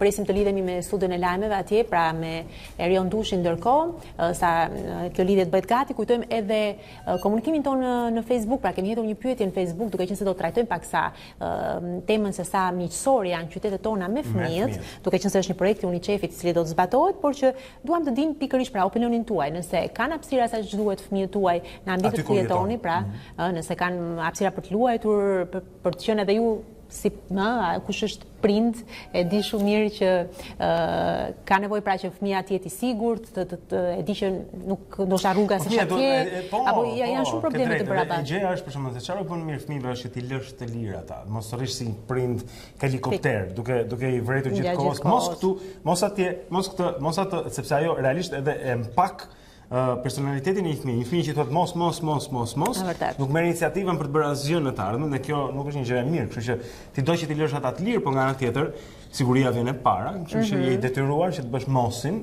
Ose ti mbyllesh në shtëpi pastaj dhe ti vendosësh përpara kompjuterit, siç ndodh zakonisht, që është zgjidhja e menjëhershme për shumë prindër. Mirë, dakord, kemi gati Erion Dushin, do të lexojmë pak më vonë edhe komentet, gjithsesi në lidhje me këtë temë, por marrim informacionet e dyta, pra shpleshje i dytë informativ. Erion Dushi, linja për ty. Faleminderit. Arta Marku foli për dosjet e bujshme hetimore, ku sipas opozitës janë përfshirë kryebashkiaku i Durrësit Vangjush Dako dhe ish ministri Damian Gjiknuri. Pas 2 vitesh hetime, së shpejti pritet të merret një vendim. Ju kam kërkuar prokurorëve që të hetojnë shpejt pa cënuar cilësinë dhe të dalin me vendime për çështje që kanë tronditur politikën shqiptare. Besoj që së shpejti do ketë vendimarrje. Ramazan Gjuzi pritet të jetë deputeti i fundit i listës së Lëvizjes Socialiste për Integrim në Parlament. Ai dorëzoi këtë të hënë formularin e vetdeklarimit për të marrë mandatin. Shterimi i zëvendësimit të listave të deputetëve që dorëzuan mandatet nga LSI krijoi një grup të ri parlamentar të pavarurit me 17 deputet. 18 janë vendet e mbetura bosh ndërkohë. Parlamenti pret 122 deputet, ndërsa në ninin 64 të kushtetutës thuhet se ai përbëhet nga 140 të tillë. Këtë nem përmendi edhe kreu i Partisë për Bashkimin e të Drejtave të Njeriut Vangel Dule, kur kërkoi që presidenti të shpërndajë parlamentin. Komisioni Qendror i Zgjedhjeve miratoi fletën e votimit për Bashkinë e Tiranës. Pas shortit të hedhur mes 2 kandidatëve, i pari në listë do të jetë Arben Skënderi i Bindjes Demokratike, pasuar nga Erion Velia i Partisë Socialiste. Edhe për Bashkinë e Durrësit, kandidatja e Bindjes Valbona Sakollari do të renditet e para, pasuar nga socialista Valbona Sako. E njëjta gjë edhe në Korçë, kandidati i Bindjes Leonard Dolli do të mbajë numrin 1 në fletën e votimit, ndërsa Sotiraq Filo dyshin. Në Bashkinë e Vlorës ndërkohë ndryshojnë pozicione. Drejtan Leli, Partia Socialiste, renditet i pari, ndërsa Valbona Mezini e Bindjes Demokratike do të listohet e dyta. Ndryshimet e menjëhershme të temperaturave shtojnë problemet shëndetësore tek njerëzit. Mjekët flasin për fluks pacientësh dhe qarkullim virozash të ndryshme, madje edhe nga ato që ishin prezent në stinën e dimrit. Mbi 250 persona çdo ditë, kryesisht fëmijë dhe të moshuar, kërkojnë ndihmën e mjekut në urgjencat e qendrës spitalore. Qeveria e kancelarit Sebastian Kurz nuk i mbijetoi votbesimit të kërkuar nga opozita, duke bërë i pari kryeministër në historinë e pasluftës që u mbet një mocion votbesimi në Austri. Presidenti i Austrisë ndërkohë duhet të vendosë tani se kush do të bëhet kancelari i ri që do të drejtojë qeverinë deri në zgjedhjet e parakohshme që pritet të mbahen në shtator. Ishte gjithçka mbi informacionin. Faleminderit për vëmendje dhe mirupafshim. Faleminderit Erion, ja ku morëm edhe blokun e dytë informativ zonën sotrin me kolegun Erion Dushi këtu në A2 CNN. Jemi në Dita Jonë, programin e mëngjesit. Do të shkojmë tani sërish tek Moti për të parë se si do të jetë sot mbi kontinentin evropian dhe rajonin e Ballkanit gjithashtu. Pra do të mësojmë diçka më shumë me Tanjën, e cila do të na informoj. Tanja, si paraqitet rajoni? Po në fakt Ulona, edhe rajoni është pak a shumë në të njëjtat kushte me territorin shqiptar, pjesa më e madhe dhe kryesisht brigjet perëndimore dhe Ballkani Verior paraqitet me vranësira dhe me rreshje. Edhe pellgu qendror i Mesdheu dhe një pjesë i Italisë do të jetë sot me vranësira dhe rreshje, ndërkohë jug perëndimi, pra Gadishulli Iberik paraqitet në kushte më të favorshme dhe një pjesë e brigjeve perëndimore, megjithatë kemi vranësira të shpeshta edhe në Europën perëndimore dhe në qendër, por rreshjet janë më të pakta dhe kryesisht në orët e vona të pasdites dhe gjatë mbrëmjes dhe natës. Për sa i përket temperaturave gjatë ditës së sotme në kontinentin evropian, kemi sërish një rënje të mëtejshme të temperaturave pjesërisht në veri, në brigjet perëndimore të kontinentit Europian, gradualisht kjo masë ajrore më e freskë që vjen nga zonat veriore të kontinentit do t'i afrojte dhe zonave qendrore për ditët në vijim. Të shpresojmë që ajo nuk do të zbres poshtë në zonat jugore dhe kryesisht në juglindje ku është dhe territori shqiptar. Mbeten temperaturat, pra, një rënje të lehtë sigurisht që do të ketë edhe pellgu i Mesdheut dhe Europa juglindore. Kjo për shkak të prezencës së vranësira dhe sa herë dhe në moment që do të ketë shira do të ketë një rënje të lehtë të temperaturave, kjo për shkak të shirave që do të bien, por mbeten të larta temperaturat në dy ekstremet jugore të kontinentit, në jugperëndim dhe në juglindje, ku pritet temperatura 34-35 në brigjet juglindore të Turqisë, po ashtu në ekstremin perëndimor, pra kryesisht në brigjet portugeze, do të kemi temperatura 33 apo 34 gradë Celsius. Shkurtimisht për territorin shqiptar, gjatë ditës sot në jugu dhe qendra paraqiten me kthjellimet dhe vranësirat kalimtare. Vranësirat bëhen më të shpeshta në pjesën e dytë të ditës, duke bërë që të rrezikojnë edhe zonat qendrore dhe një pjesë e lindjes nga shija fat shkurtër, ndërsa krejtëndryshe paraqitet situata në zonat veriore ku kemi kthjellime të shkurtra dhe alternime vranësirash të her pas hershme, si edhe rreshje shiu, këto deri mesatare, kryesisht në orë të mëngjesit dhe vonë në mbrëmje. Përsa përket temperaturave në territorin shqiptar, nuk kemi ndryshime shumë të ndjeshme të orëve të mëngjesit, temperatura minimale 7 deri në 9 gradë Celsius, kjo në zonat ekstremet lindore të Shqipërisë, ndërkohë gjatë mesditës presim një rënje të lehtë me 1-2 gradë, kjo 2 gradë rënje pritet në zonat ku do të ketë shije, ndërkohë pjesa tjetër vetëm një rënje të lehtë të temperaturave, megjithatë maksimumet janë tipike të stinës pranverës, edhe pse jemi në përcjellje të stinës pranverës, pritet që maksimumet të qëndrojnë 25 apo 26 gradë Celsius. Ky është informacioni për kontinentin, rajonin, por edhe një rifreskim i kushteve të motit për territorin shqiptar për ditën e sot në këtu në A2 Faleminderit Tanja. Okej, Jaku, e morëm edhe këtë informacion të motit. Zonja e zotrin tani do të shikojmë se si do të jetë trafiku në këto çaste në kryeqytet dhe jam bindur që do të kemi trafik. Është ora thuaj se 8, kështu që lëvizja ka filluar apo jo? Siç mund ta shikoni, Tirana është e përskuqur në këto momente për shkak të trafikut me portokalli, të kuqe dhe vishnje tregohet pra ngadalësia në rrugë, ndërkohë që e gjelbërta tregon ato vende ku kalohet më shpejt. E mund të shikojmë se ardhja dhe vajtja në kombinat është njëra nga ato që na bie në sy për ngadalësinë që paraqet dhe vështirësinë sot në mëngjes zonja e zotrin. Shikojmë gjithashtu se kjo ndikon edhe Ysberishtin, gjithashtu dhe rrugët që përpiqen të dalin pra në rrugën e Kavajës përmes formave të ndryshme. Rruga Teodor Kego paraqitet e ngarkuar të mos në gjysmën e saj të parë kur të dalë nga Tirana dhe gjithashtu kur takoheni me rrethrrotullimin e Shqiponjës. Hyrja në Tiranë përmes rrethrrotullimit të Shqiponjës gjithashtu paraqitet me vështirësi. Shikojmë vishnje pra në ardhjen brenda Tiranës. Rruga Dritan Hoxha ka ngarkesë me të dy anët e saj tek semaforit. Kjo ndikon rënd edhe rrugën Lord Byron ku jemi tani me mouse për të parë pra se si dalja në rrugën Dritan Hoxha është e vështirë. Kjo ndikon edhe rrugën Don Bosco, këto lidhen nga pas me njëra tjetrën. Edhe Don Bosco ka vështirësi në daljen në Unaz për shkak të kolonës njëshe që formohet atje. Shikojmë Unazën në zonën e Zogut Zi, është e ngarkuar në të dy krahët e saj dhe rruga Muhamet Gjollesha paraqitet me vështirësi ndërsa vjen drejt rrethrrotullimit të Zogut të Zi. Kjo ndikon edhe rrugën e Durrësit. Shikojmë kryqëzimin e 21 dhjetorit gjithashtu të ngarkuar zonja e Zotrin dhe rruga e Kavajës paraqitet më mirë në zbritje pra në dalje të Tiranës sesa në vajtjen drejt sheshit Skënderbej. Shohim gjithashtu se kryqëzimi i bllokut Vasil Shanto gjithashtu ka ngadalësimet e zakonshme të këtij momenti. Ura tek drejtoria e policisë gjithashtu është e ngarkuar në këtë çast. Do të prisni në semafor kur jeni në Unaz pra tek drejtoria e policisë dhe vini nga Parku Rinia pra nga Shallvare drejt urës Vasil Shantos, do të keni vonesa atje. Shohim rrugën e Dibrës të ngarkuar në këto momente dhe rruga Fortuzi shumë e ngarkuar pra midis rrugës Durrësit dhe bulevardit Zogu i Parë.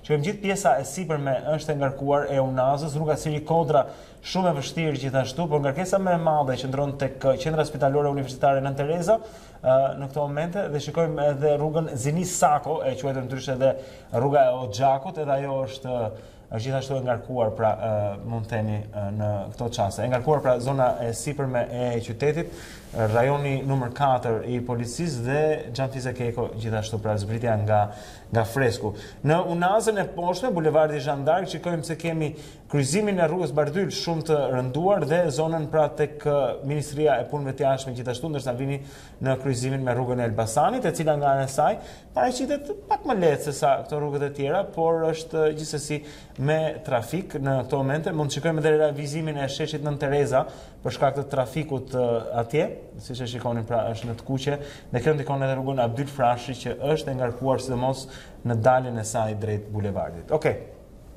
Iran pak gjatë dhe me detaje, por është qytet i ngarkuar sot mëngjes. Normal, është ora thuajse 8 mëngjesit, kështu që imagjinon. Ka lëvizje. Mirë, edhe ne kemi lëvizje. Helikopteri do të çojmë më shpejt. Lëvizim edhe ne ndërkohë, kalojmë nga këtu në studion e lajme për të marrë të tjera informacione nga sporti. Është Kris Martiro që na pret. Kris, sërish linja për ty. Mirë, do të shohim disa zhvillime të tjera të fundit. Fillimisht një lajm që lidhet me një nga futbollistët kuqezinj, është pikërisht mbrojtësi i kombëtares shqiptare të futbollit Elseid Hysaj, që mund të bëhet pjesë e kampionëve të Juventus. Gjithçka bëhet e ditur nga mediat italiane, të cilat e lidhin kalimin e 25 vjeçarit tek Bardezin në rast se në stol do të konfirmohej trajneri Maurizio Sarri. Hysaj është jashtë planeve të trajnerit Ancelotti për sezonin e ardhshëm. Në krahun tjetër, futbollisti i përfaqësuesës gëzon një raport të shkëlqyer me teknikun Sarri, me të cilin ishte titulari pa diskutueshëm tek Napoli, ndaj dhe trajneri italian do të dëshironte ta kishte sërish në skuadrën e tij të re.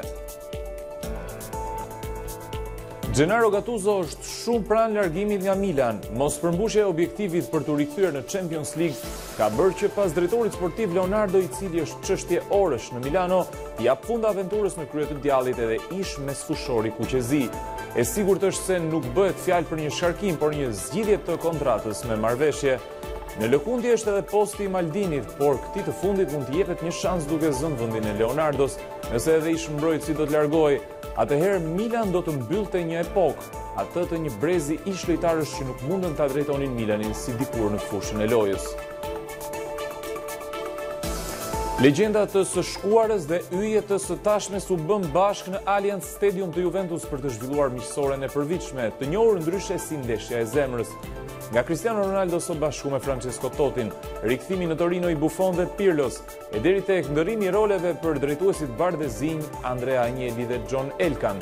Të pranishmit në stadium përjetuan emocione me zbritje në fushë të shumë prej atyreve që bën historinë e zonjës së vjetër.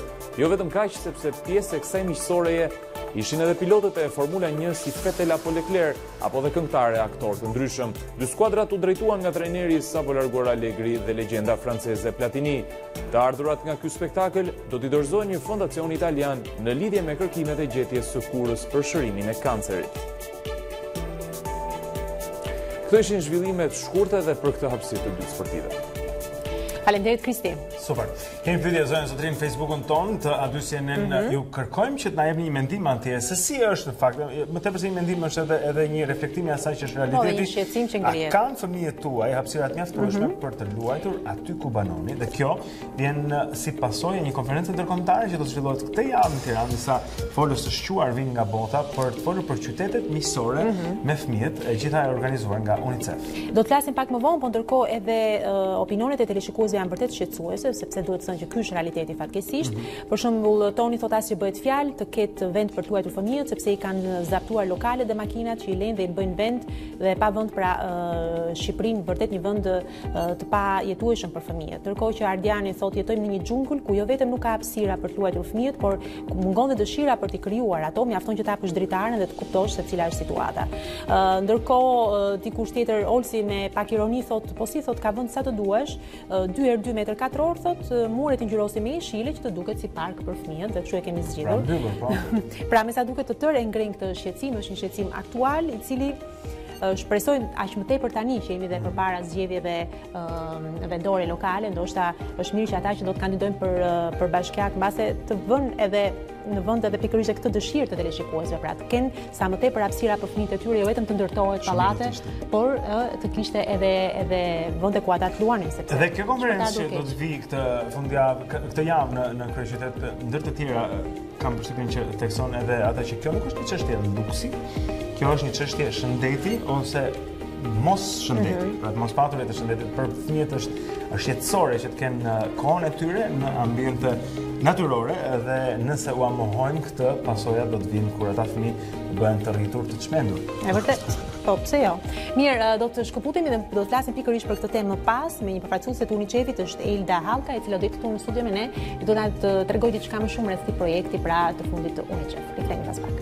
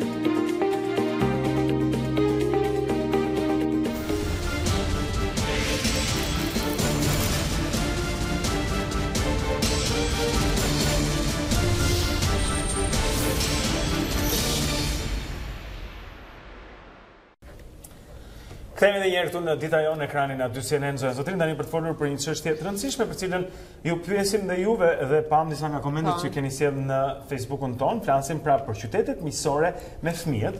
UNICEF i ka të vegjëlit në qendër të punës së tyre gjatë gjithë kohës. Kështu që ata kanë organizuar këtë konferencë ndërkombëtare e cila flet për qytetet miqësore me fëmijët dhe se ç'mund të bëjmë ne në Shqipëri për të patur qytetet tona pak më të tilla. E për të na folur pak më shumë mbi këtë, Elda Hallka, e cila është specialiste në UNICEF, është sot këtu me ne. Mirëmëngjes Elda.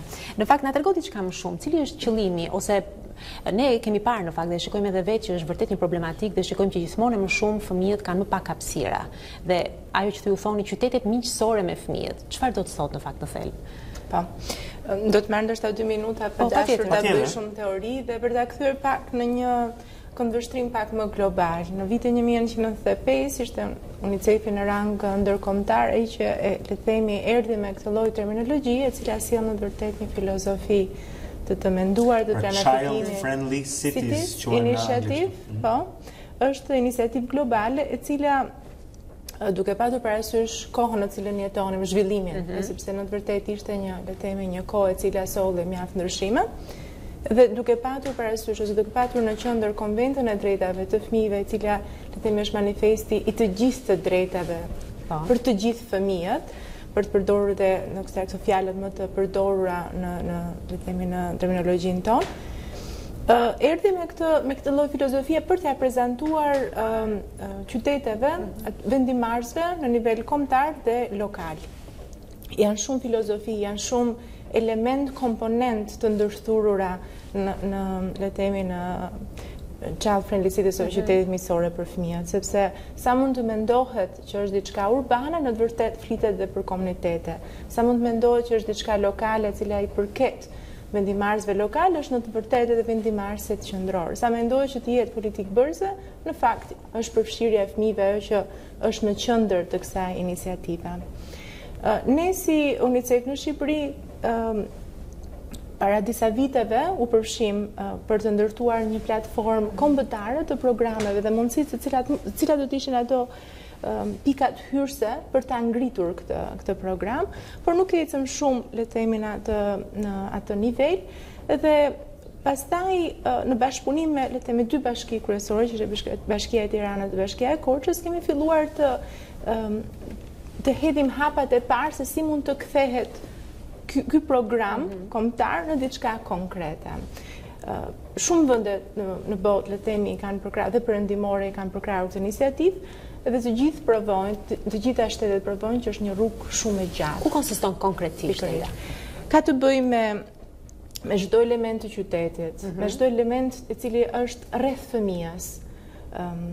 Pra, me ndërtimin e hapësirës publike, me ndërtimin e rrugëve, me mjediset e lojës, ka të bëjë me elementet se si dhe kur përfshihet fëmia për të ndërtuar ose për të dhënë mendimet se si do të jetë shkolla e tij, si do të jetë lagja në cilën jeton. Ne fëmijët nuk i pyesim, a bëjmë shkollat, po themi, apo ku diun se çfarë gjëra që bëjmë për ta parë gjëra, po fëmijët nuk janë të përfshirë deri më tani të paktën zakonisht në procesin e ndërtimit, planifikimit, se ku do ndërtohen këto, nuk pyeten fëmijët vetë. Kjo do të ishte kjo një lloj filozofie tjetër, pra ku fëmia thotë ku e do ti parkun, apo ku do duhet ishte parku në qytetin e Tiranës, po themi, dhe fëmijët ta pikturojnë ku e duan dhe le të shikojmë se si kjo mund bëhet e mundur. Ne në pjesë e kësaj konference, e cila në këtë rast është një konferencë ndërkombëtare në bashkëpunim me Bashkinë e Tiranës, kemi një konsulent i cili punon në Reggio Emilia, që është një rajon i famshëm le të themi në Europë.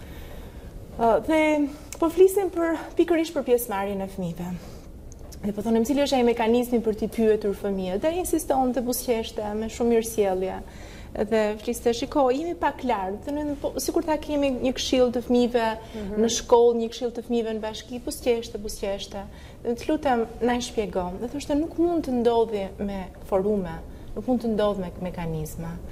Në qoftë se fëmia nuk pyetet se çfarë do mësoj sot në kopësht, jemi shumë larg pjesëmarrjes së fëmijëve. Pra në qoftë se ata nuk rriten duke u mësuar për të kërkuar, për të thënë, për artikuluar atë çfarë duan, kur ata bëhen presidentë të shkollave, do të jetë shumë larg. Pra, do të aktivitete të tilla, të cilat do të ndryshojnë të menduarin jo të fëmijëve, po të menduarin e atyre që punojnë me fëmijët, dhe të parët që punojnë me fëmijët janë prindërit, mësuesit, edukatorët. Pastaj do të vihet. Le bëjmë një pyetje konkrete për qytetin. Dhe unë kam Tiranën ndërmend me që ne jetojmë në Tiranë dhe që është ndoshta qyteti, ndoshta po, sigurt, qyteti më ndërtuar në Shqipëri. Ka ende shpresë që unë po e quaj Tirana nuk është tani një qytet miqësor me fëmijët. Paktën jo aty ku jetoj unë, ne jetoj në një lagje qendrore të qytetit. Ka shpresë që Tirana të bëhet një ditë qytet miqësor me fëmijët? Unë nuk mund të përgjigjem për Tiranën, sepse ne advokojmë për fëmijët në të gjithë Shqipërinë dhe unë vi këtu me atë perspektivën. Në fakt, UNICEF-i kërkon të ndërtojë ose advokon për të ndërtuar këtë mekanizëm i cili i akrediton qytetit miqësore për fëmijët. Pra, në vendet të tjera, ose të paktën gjithë iniciativat qytetit miqësor për fëmijët, është ndërtimi një mekanizmi i cili jo çdo qytet mund të vetë shpallet miqësor, por janë disa kritere që duhet të plotësojë qyteti dhe pas kësaj duhet të akreditohet. Dhe ne nuk e kemi këtë mekanizëm, le të themi, në Shqipëri, dhe kjo është në të vërtetë ajo çfarë ndodh, le të themi, në Francë ose çfarë ndodh në Spanjë. Janë kryebashkiakët, është gjithë stafi i cili për të marrë, le të themi, këtë kredit, fillojnë të ndërtojnë një program për të plotësuar. Dhe ne këtë duam të realizojmë. Le të themi, të advokojmë që le të themi të orientohen praktikat, jo thjesht le të themi të të mirë kuptojmë një iniciativë këtu dhe një iniciativë pra atje diçka organizuar, një synim i cili do të shkojë për ta ditur dhe për të shkuar ku do të shkojë. Qyteti, pa e përcaktuar cili, të ndërmarrë këtë sfidë pra për të bërë një qytet child friendly apo misor me fëmijët, dhe kjo do të ishte pastaj një strategji tërë e mirë koordinuar se si arrihet nga pika A, jo misor me fëmijët, tek pika Z, misor me fëmijën, pra dhe si shkohen atje. Dhe kam shumë kjo është çfarë. Kjo është qëllimi le të themi përtej dhe kësaj konference, ne duam të thyejmë pak veshën, të flitet për qytetin misor për fëmijët, për të mos të qenë më tabu, për të evidentuar disa le të themi iniciativa pozitive, nga të cilat në fakt edhe Europa merr shembull. Dhe për të filluar të ndërtuar hap pas hapi, thash, është më tepër pikërisht ajo që thonë ju, jo një park i le të themi izoluar të tjerë. Për shembull, ajo çfarë Team Guild do të sjellë dhe të gjithë këta një ekspert mund të jenë pjesë e le të themi e tavolinës suaj, ai do të hedhë idenë se loja nuk është playground, nuk është domosdoshmërisht këndi lojrave, të cilët ne vazhdojmë ta promovojmë fuqishëm, sepse në të vërtet për të realizuar, për një bashki, për të realizuar një kënd lojrash, duhet që të marrë lejen, duhet ta konceptualizoj, ta ndërtoj, të bindi komunitetin që ta ruaj, në të vërtet është shumë iniciative madhe. Dhe ai vazhdon të sfidoj dhe thotë, jo, loja duhet konceptualizuar në çdo cep të qytetit. Pra, çdo hapësirë duhet jetë friendly. E përshtatshme për lojë. E përshtatshme. Dhe ky është një i menduar i cili duhet të jetë pjesë e ditëme. Nëse Team Guild bën një xhiro nëpër qytet, kam përshtypjen që do shkojë flokët në ca raste. Duke parë vetëm ndërtesa, siç po shohim gjithsesi dhe pak hapësira pothuajse fare. Ne shikojmë në qytetet tona lagjet, se po përmendëm pak më herët njerëzit që zënë parkimet apo vend parkimet e tyre me lloj-lloj objekte shumë të rrezikshme për fëmijët. Në lagjet, aty ku banohen për të zënë vendet e për zënë. Ku ti imagjinon që nëse një fëmijë vrapon mund të ngulet këtu apo aty dhe situata në shumë prej lagjeve është rënduar për fëmijët. Është jo vetëm që s'është miqësore për momentin, por është e rrezikshme. Do thoya unë për një fëmijë në muz kur bie ata vrapojnë andaj ke objekte të mprehta që njerëzit i lënë aty këtu për edhe kjo është okay, dhe kjo është një gjë e përditshme, e përvitshme në Tiranë dhe vazhdon kështu. Po, në çdo lloj qyteti në fakt për surprizë Team Guild pjesë e misionit të tij është edhe për të eksploruar qytetin e Tiranës, mendoj se mundet që ta thrisni pasi të mbaruar vizitën e tij. Por do ta ktheja në një perceptim tjetër, këndvështrim tjetër.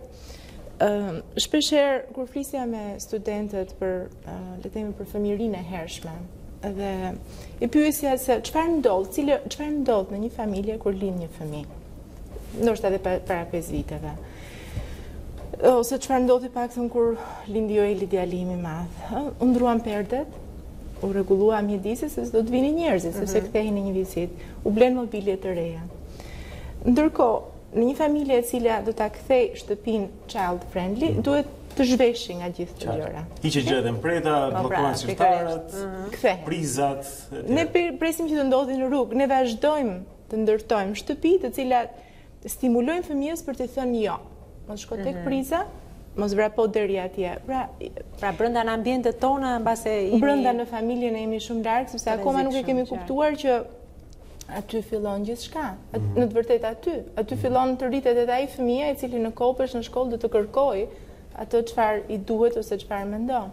Por që them që është momenti për ta parë jo thjesht qytete miqësore, është për ta parë tek të gjithë, le të themi, kontributin e të gjithëve në le të themi për ta bërë qytetin tonë. Dhe mua më pëlqen ajo shpreha që nëse qyteti është miqësor për fëmijët, është miqësor për të gjithë. Është për të gjithë, sepse mendoj për nënat të cilat duhet të ruajnë fëmijët në ca lodra që janë më tepër të rrezikshme apo në atë gropën që do të jetë pas, se do të ishin shumë të lumtura. Megjithatë, një kuriozitet, sepse natyrisht në metropole tilla si Tirana apo në qytete të tjera kryesore të mëdha që janë në zhvillim dhe kanë ndërtime tjera, kuptohet vetvetiu që ka pak ambientet e për fëmijët. Është një situatë edhe në zonat rurale, pra sepse përpiqem të imagjinoj për një moment, ndoshta ku ka më pak ndërtime, ku ka më tepër natyrë, ndoshta vendi më child friendly, më miqësor me fëmijët. Pase në këto zona ndoshta jo kaq të populluara, mbase mund të jenë edhe më miqësore për fëmijët apo jo, sepse kanë hapësira më shumë, janë më tepër në kontakt me natyrën. Si rezulton, si është ky balanci midis zonave qyteteve të mëdha, ndoshta edhe zonave rurale, pse jo? Po, në fakt ne këtë ditë do të nxjerrim të dhënat për një poll përmes U-Reportit, është një mekanizëm i cili UNICEF-i ka një rrjet të rinj një rrjet 6.000 të rinj në gjithë Shqipërinë, dhe kemi drejtuar pyetje të cilat ju thoni, a është qyteti juaj miqësor për fëmijët, dhe ka mundësi që këto të dhënat i nxjerrim shumë shpejt. Tash akoma nuk e kam këtë mekanizëm, por ndoshta mund të them duke përdorur gjykimin tim tepër subjektiv, ka qenë se qyteti miqësor nuk ka të bëjë vetëm me hapësirat, jo vetëm me infrastrukturën, por ka të bëjë me sigurinë, ka të bëjë me atë si stimulohet fëmia, si është dhënë mjedisi, prapë them se duhet të jenë të gjitha komponentë, ndoshta këto them pa dashur të paragjykoj në zonat rurale. Kështu që them se ka punë për të gjithë, kjo është ideja që askush nuk mund të jetë pararoj, sepse qytetet të mëdha të cilat bëjnë shumë, në fakt kanë më tepër fëmijë që janë me nevoja më diverse. Kështu që asnjëherë asnjë qytet nuk mund të jetë të thotë kaq bëra. Duhet të jetë një sfidë e cila duhet të jetë e përhershme. Në të vërtetë një sfidë, po e përdora shpesh këtë fjalë në filozofi dhe po kaloj në përsëritje, po duhet të brëndësohet le të themi në të gjitha strukturat e një bashkie, në të gjitha strukturat e një shteti, praktikisht edhe familje dhe individi, kështu që ne na vjen mirë që ju si UNICEF këtu në Shqipëri i merrni këto koncepte pra që nga viti 95 të popularizuar në botë dhe mundojmë të materializojmë në planet, sidomos në këtë kohë tani kur bashkitë zotohen e premtojnë shumë. Le të bëjmë edhe fëmijët pjesë të agjendave të 4 viteve të ardhshme, sepse ata janë gjëra më rëndësishme. Shumë faleminderit për kohën sot në mëngjes. Është Elda Hallka, zotrin, specialiste e UNICEF, që ishte sot me ne për folur për qytetet miqësore me fëmijët, një konferencë ndërkombëtare zhvillohet datën 31 maj në Tiranë me folës tuaj që do të sjellin përvojat botërore, pra se si mund t'i bëjmë pak më të mira me fëmijët tanë qytetet në të cilat jetojnë. Mirë, në rregull, një shkëputje e vogël dhe më pas do të jemi me rrjetet sociale me Rion Dushën dhe do të flasim natyrisht edhe për të tjera, sepse ka ngjarje kulturore në kryeqytet që priten të zhvillohen dhe po, la sulfid do të flasim për balerinë, në fakt për balet për elegancë dhe për gjëra të tilla të vërtet shumë interesante, por vetëm pas pak diçka. 1503 nënshkruhet Traktati i Paqes së përhershme midis Skocisë dhe Anglisë, i cili në fakt do të zgjaste vetëm 10 vite. 1937 themelohet Volkswagen, prodhuesi gjerman i automobileve. Volkswagen do të thotë makinë e popullit. Aktualisht, motoja e kompanisë është Das Auto. 1937 Golden Gate Bridge në San Francisco të Kalifornisë hapet zyrtarisht nga presidenti Franklin Roosevelt në Washington DC, i cili shtyp një buton dhe sinjalizon kështu fillimin e trafikut të makinave mbi ujë. 1940, lufta e dytë botërore, Belgjika i dorëzohet Gjermanisë. 1952, Greqi, grave u jepet e drejta për të votuar. 1961, Peter Benenson boton artikullin Të burgosurit e harruar në disa gazeta kryesore ndërkombëtare. Nga ky shkrim lindi nisma për themelimin e organizatës së të drejtave të njerëzit, Amnesty International. 1968 lindi Kylie Minogue, këngëtare australiane, fituese e çmimit Grammy. Në 2005 zbuloi që ishte e sëmurë me kancer dhe vendos të kurohet, për rrjedhim anulon turin e saj të quajtur Showgirl, por e kalon sëmundjen dhe në 2007 rikthehet përsëri në skenë. 1979 Konstantin Karamanlis nënshkruan traktatin e plotë anëtarësimit të Greqisë në Komunitetin Ekonomik Evropian. 1999, në Milano të Italisë, pas 22 viteve punë restauruese, kryevepra e Leonardo da Vincit Darka e fundit zbulohet përsëri për publikun. 2001, u nda nga jeta Ihsan Toptani, veprimtari çështjes kombëtare dhe gazetar shqiptar. 2002, NASA, sonda amerikane Odyssey, gjen shenja të depozitave të mëdha të akullit në planetin Mars.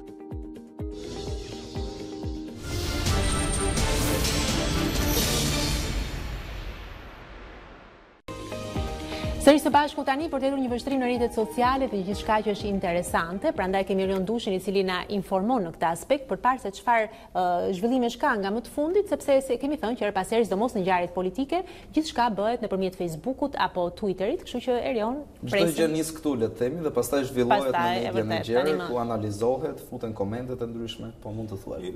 Kjo është letra e 27 e 6 majit apo është e 6 e 27 majit? Letra e 6 nga fundi, sikur se thot kryeministri. Prandaj do i kushtoj vëmendje ndoshta për faktin se mund të na mungojnë këto letrat e gjata, pasi sikur sa e kemi vënë re, shpeshherë shprehet vetëm nëpërmjet Twitterit me 140 karakteret e mundshme dhe brenda atyre mundohet të përmbledh çdo gjë që hedh poshtë opozitën apo lëvdon qeverinë dhe punën. Do bëjmë si do bëjmë edhe do bëjmë sikur sa kemi përgjithësuar. Letra e 6 ishte po aq e gjatë sa dhe të tjera, të përmendë në të pikat që janë listuar edhe më parë tek letrat e tjera, ku ka analiza të protestës, ka akuza për forcën politike të Partisë Demokratike, ka pastaj zgjedhjet e 30 qershorit që nuk do të shtyhen sipas kryeministrit, dhe së fundmi ka edhe faktorin e dialogut, atë për të cilën Edi Rama ka shkruar deri tani 6 letra të gjata ndaj kreu demokrat Lulzim Basha, por unë doja të ndalesha pikërisht te kjo letër tek paragrafet e fundit që ka shkruar kryeministri për kujtesë. Shqipëria duhet të hap negociatat për antarësim patjetër këtë vit, thot ai, dhe fatkeqësisht ju po bëni çmon stipengoni ato. Por jini po ashtu të sigurt se populli shqiptar, përfshirë dhe çdo demokrat arsyeshëm që kur s'ka votuar e mbase s'do votojë ndonjëherë për Partinë Socialiste, nuk ka për t'ju falur një pautësi të tillë. Shqiptarët janë shumë të mençur se sa për fat të keq shumë gabimisht politikanë e parti të ndryshme i kanë kujtuar në momente të ndryshme të historisë së zhvillimeve demokratike. Mos e nënvleftësoni forcën e gjykimit, thot kryeministri, dhe fuqinë e ndëshkimit të tyre, sepse çfarë keni parë provuar në zgjedhjet e shkuara do t'ju duket lule në krahasim me mësimin që do të merrni kur t'ju kërkojmë përsëri votën një ditë, nëse s'do të ktheheni rrugë sot përpara se nesër të jetë shumë vonë. Me shëndet, Edi Rama, 27 maj 2019, për të thënë kështu që tani më populli është kujtuar se çfarë po bën politika. Një popull i cili gjatë gjithë këtyre viteve hamenson se ka kujtuar dhe ka kuptuar që politika deri më sot nuk ka qenë gjithmonë në bazë të interesave të tyre, por ja ku jemi sërish sot pas 27 vitesh demokraci, një tranzicion që me sa duket nuk do të përfundoj kurrë. Pra zoti Rama që thekson se shqiptarët janë shumë të mençur sa rezultati i zgjedhjeve që kanë marrë deri tani në to 30 vjet. Dhe me qenë se jemi tek rezultati i zgjedhjeve, ne për zgjedhjet jemi sot këtu, për zgjedhjet flasim ne nëpërmjet mediave, flasin njëkohësisht dhe aktorët politik për interesat të shqiptarëve, sikur e thon ata, por në fund të fundit janë vetë protagonistët e gjithçkaje. Kujtojmë edhe një herë që pati një shtyrje të datës së protestës opozitarëve, për të thënë kështu që nuk mund ta bënin dot me datën 31, sikurse ishte parashikuar pasi binte nata e Kadrit, një festë shumë e madhe kjo për sa i takon muajit të Ramazanit për të gjithë muslimanët. Me datë 1 nuk mund ta bënin gjithsesi sepse ishte jo vetëm çelja e fushatës së Partisë Socialiste, por edhe festa e fëmijëve dhe shtyn kështu më 2 qershor, që sikur se thotë ish kryeministri Sali Berisha, kryengritja e 2 qershorit po afron dhe fton shqiptarët t'i bashkohen historisë, t'i bashkohen të ardhmes. Rama ik fitore. Jemi në fitore, kur nuk kemi akoma një datë zgjedhjesh dhe një konfirmim në pjesëmarrje në zgjedhje. Gjithsesi, do ndalemi edhe të tjera zhvillime. Gjatë ditës së dieshme ka qenë e madhe jehona për Arba Kokalari, një person, një shqiptare e denjë, le të themi kështu, që tani më është europarlamentarja e parë shqiptare, që nderon ndoshta edhe figurën e të gjithë shqiptarëve në Europë. Unë do ndalem pikërisht tek Lulzim Basha, i cili ka dashur t'i referoj një status në rrjetin social Facebook nëpërmjet profilit të tij, ku shkruan se qytetarët europianë me pjesëmarrjen më masive të 20 viteve të fundit dhe zgjedhjet për Parlamentin Evropian konfirmuan vendosmërim për të mbrojtur dhe çuar përpara vlerat europiane, duke falendëruar kështu dhe uruar fitoren Partive Popullore Europiane, por dhe Joseph Doyle të kësaj bashkësie të madhe që përbën mazhorancë tani më në Parlamentin Evropian. Ai ka dashur gjithashtu të theksojë se forca e qytetarëve në demokraci është vota, prandaj betejë e shqiptarëve për votën e lirë është betejë etike për vlerat europiane, për demokracinë perëndimore dhe për Shqipërinë si gjithë Europa, thot ai, duke mbyllur me atë parrullën e famshme asnjë hap pas. Por do ndalemi tani tek postimi i ministres për shtetin Elisa Spiropali, e cila ka dashur të theksoj gjatë ditës së dieshme pikërisht për Arba Kokalarin, trashëgimtarja e denjë, sikurse e quan ajo e grua simbol revolucionares intelektuales Musine Kokalari, sot rishkruajti përsëmbari historinë për të thënë kështu që një hap pozitiv është bërë më në fund nga një shqiptar, por ne duam të kujtojmë se kemi sjellur vazhdimisht raste të shqiptarëve jashtë që gjithmonë kanë lënë gjurmë të mirë kur vjen puna tek imazhi i Shqipërisë, por nga brenda është ajo që përçohet gjithmonë një imazh i shtrembëruar i realitetit. Shumë, nga foto po shikoj ka ngjashmëri. Është një trashëgimtare. Po ngja ka vërtet shumë. Jo, për të ishte një lajm i mirë ky për gjithë ne natyrisht. Tjetër që po.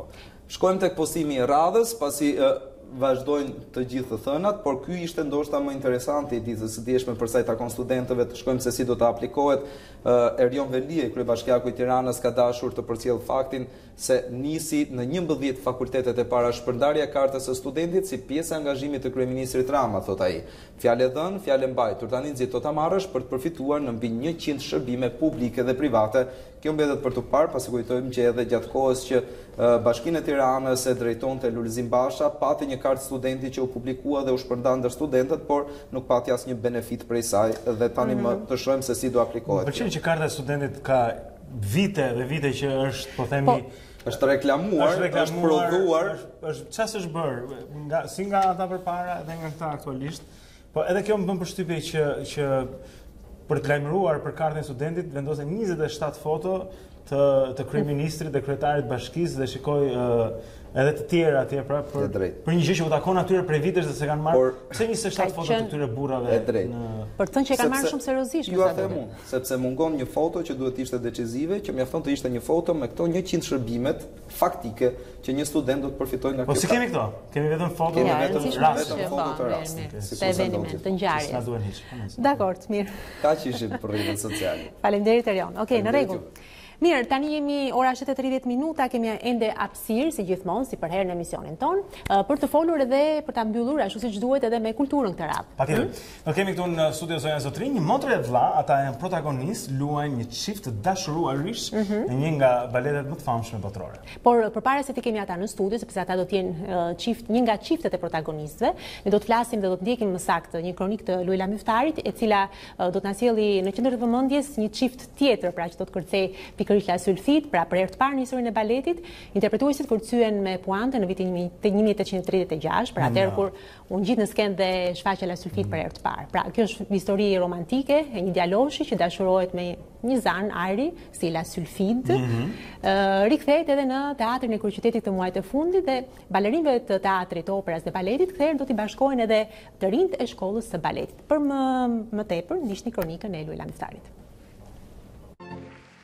La Sulfid është një zanë e bukur ajri që do të na tregojë një histori dashurie si në përralla, një histori që u shkrua në vitin 1836 e që prej asaj dite balerinët në të gjithë botën e rrëfejnë përmes gjuhës së trupit. Këtë histori dashurie që lind mes Jamesit, një djalit të ri, me zanën e ajrit, do të na rrëfejnë këtë të enjtë të fundit të majit, balerinët e teatrit operas dhe baletit, me të njëjtën koreografi magjike që u vendos në skenë në vitet 1830. Është baleti i parë romantik, një balet me 2 akte dhe do të thoja që për herë të parë janë veshur dhe puante tek vajzat. Ka qenë Maria Taglioni ajo që ka veshur dhe që ka bërë të mundur që balerinat të hipin mbi majt e gishtave dhe kjo nuk harrohet, le të themi, në gjuhën e baletit.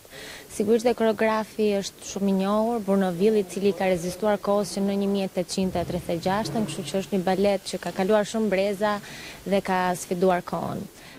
La Sulfid, që do t'josh djaloshin një ditë përpara dasmës së planifikuar, është balerina Ledia Sulej, ndërsa fermeri skocez James Ruben vjen me lëvizjet e Fation Litos, që për herë të parë është solist në këtë vepër. Është një rol që do shumë punë, ka një vështirësi shumë të madhe teknike ky balet, në krahasim me baletet e tjera, jo se të tjerat janë më të thjeshta, por ky ka një teknikë të veçantë. Përveç solistëve dhe kostumeve që vinë ndryshe, risi do t'jetë edhe pjesëmarrja e nxënësve të shkollës së baletit në këtë produksion. Kjo është një prallë e cila do ta mbajë pezull publikun deri në lëvizjen e fundit. Shfaqja që i bën ehon dashurisë dhe jo martesave të përcaktuara nga familjarët, shfaqja që bën bashk një njeri dhe një zan, La Sylfid, vjen në teatrin Artur Bina, 2 mbrëmjet e fundit të majit dhe në datat 1 e 2 qershor. Super, ja ku e pam gjithçka pra që ka të bëjë me La Sylfid në teatrin e operas dhe të baletit. Adela dhe Angelo Mucciolari, motër e vlla, protagonistë të kësaj shfaqje janë sot këtu me ne. Mirëmëngjes. Fakt sapo pam të kronik me 2 balerinë të tjerë në fakt në qendër të vëmendjes, por jeni edhe ju që do të interpretoni dhe jeni personazhet kryesor apo jo? Si funksionon kjo dublimi me 2 çifte pra që herë ju e interpretoni dhe herë ata për arsye shplodhje apo ciklimi si është? Në fakt kjo shfaqje nuk ka vetëm 2 çifte solistës, sepse në çdo natë do të jenë solistë të rinj. Pra janë 4 gjithmonë, janë 4. Po, shumë. Ndoshta sepse ka shumë ngarkesë apo është balet i vështirë? Jo, absolutisht. Apo po të dhënë shans të gjithë. Njërisi shumë e mirë sepse të gjithë edhe publiku ka mënyrë shikimi, mënyrë shijimi të gjithë artistëve dhe artistët kanë mënyrë promovimi. Kështu që në një farë mënyrë çdo shfaqje do të jetë unike në sensin e saj sepse nuk përsëritet eksaktësisht natën tjetër. Po si është për ju? Na tregoni pak, si është për ju që t'jeni fillim flasim për të shfaqje, ju po na thoshit pak më parë që kur keni kërcyer së bashku për herë të parë në skenë, si një çift balerinësh, ka qenë pikërisht për këtë, po? Po, ka qenë para 5 viteve kur ne kemi kërcyer baletin La Sylfid. Mbaj mend që Angelo ishte shumë i ri në atë momente dhe ishte hera e parë që shumë i ri. Në këto momente le të themi. Veç asaj, por ishte hera e parë që ishte në një rol kryesor, të jesh protagonist i një shfaqje kaq të rëndësishme siç është baleti La Sylfid. Mbaj mend që kur e kam prekur Angelon për herë të parë ai dridhej. Edhe tani na ktheu pak në retrospektivë dhe sot jemi sërish bashkë në skenë. Angelo, është balet i vështirë, natyrisht çdo balet ka lodhjen e tij fizike, besoj, po ky në krahasim me të tjerë që keni interpretuar ju, ka më tepër impenjim, ka më tepër lodhje fizike. Baleti La Sylfid është nga më të vështirët nga ana teknike, sepse është nga më të lashtet, nga baletet më të para që janë bërë klasik, është si themi puro klasik, dhe ka një teknikë goxha strikte, goxha pa toleranca. Është goxha i lodhshëm sepse zgjat pothuajse 2 orë dhe si do që tjetë 2 orë në skenë, janë goxha të lodhshme. Por baleti La Sylfid ka një gjë shumë të bukur sepse ka shumë lojë brenda, ka shumë mizaskena, pantomima, edhe për publikun është goxha të rreqës. Është histori dashurie, flet për Francë, që jam unë dhe Adela La Sylfid, është një skocez, fshatar i cili dashurohet ditën e dasmës me një zan të ajrit. Pra ti je për të martuar me dikë tjetër, me Efin, po. Me Efin dhe ti dashurohesh me La Sylfid, që është një zan. Me një zan. Dhe James si shkon brapa në botën e saj, në botën e zanave, në thellësinë e pyjeve të zanave, siç thot legjenda, dhe braktis ditën e dasmës, nusen e tij për La Sylfid. Në thënë tamam një histori dashurie nga klasike. Brenda, dhe romancën në të njëjtën kohë. Pa diskutim sepse është drama, është një, siç ne mund t'i themi në gjuhën popullore, është një shtrigë e cila bën një magji që zanës t'i kputen krahët. Edhe kjo është edhe drama e këtij baleti. Por pa diskutim që është një balet që shijohet, sepse ka shumë dashuri brenda, edhe ka shumë kostume, ka shumë ngjyra, ka shumë pjesëmarrës dhe është një gjë shumë e veçantë. Para pak Angelo e përkufizoi si një balet klasik në kuptimin e mirëfillt të fjalës. Ku ndryshon, po themi, baleti klasik apo shfaqjet të vjetra, siç janë këto, me ato që janë të mëvonshme? Çfarë elementesh kanë ndryshuar? Baleti La Sylfid është stil Brunoville, i cili është një stil shumë i vështirë për baletin klasik dhe kërkon një teknikë shumë të lartë dhe kjo e bën ndryshe nga baletet e tjera. Për këtë arsye. Ne pam që edhe puantet, ta thënë një puantet në mësova. Sepse jo, Blendi në shariti kjo sepse mësoi se çfarë ishin puantet, sepse nuk e dinte me drejt. Edhe kur pam që për herë të parë puantet janë përdorur pikërisht në këtë balet. Nuk e din se çfarë janë puantet. Mund ta shpjegojmë për ata? Se jam unë i vetmi kam përshtypjen që nuk e di. Puantet, Adela. Okej, janë ato kputët siç i thon në gjuhën popullore, që veshin balerina dhe qëndrojnë në majtë e bishtrikëve. Ato që besoj. Dhe për këtë teatr në 832 në po lexonin bën pak kërkim, puantet u përdorën për herë të parë. Deri në atë kohë çfarë kishin bërë balerinë, kishin qëndruar me papuçe, me majtë të kishtave. Okej, interesante edhe kjo. Mirë, na tregoni pak për këtë eksperiencë me ju të dy, se besoj natyrisht kjo bën edhe anën kurioze dhe të gjithë shkaje, sepse është një çift i dashuruarish, por që interpretohet nga një motër dhe vëlla. Na tregoni pak si keni ndarë këto eksperiencë, si jeni futur brenda personazheve tuaj, se duket pak e çuditshme, mund ta themi, ë? Prap njeriu ka ndjen dashuri edhe për motrën, për vllajën, për shoqëri dhe aty prap emocionin e shprehim, edhe pse jemi motër e vlla, nuk është ajo dashuria në çift burrë grua, por është dashuri ka, po. Dashuri ka. Kështu që shfrytëzoni atë për ta transmetuar te publiku, dashurinë që keni për njëri tjetrin. Jemi pak më të afërt që kështu edhe zana e ajrit është një gjë delikate që dashuron në distancë Jamesin. Sepse ajo gjithmonë ngelet një zanë dhe Jamesi nuk e prek dot. Po si është punosh me vllajën ose me motrën? Na tregoni pak këtë. E filloi Angela. Angela kush e bën çik zyshën Adela apo? Kush i ka frenat në dorë? U bë shumë vite, tani jemi bërë si më thënë një, edhe na është bërë rutinë, merremi vesh shumë mirë, jemi gjithkohës bashkë, është bërë tamam rutinë. Adela gjithkohës në shtëpi, në punë, prova. Besoj të ka ardhur më tundës, e shikoj. Edhe në shtëpi dhe prova. Adela është pak ajo kërkuesja, ajo që kërkon shumë gjëra, ajo striktja. Cili është më i madhi nga ju në moshë? Adela. Adela, kështu që besoj ti këtë merr edhe këtë pozicion, me sa duket.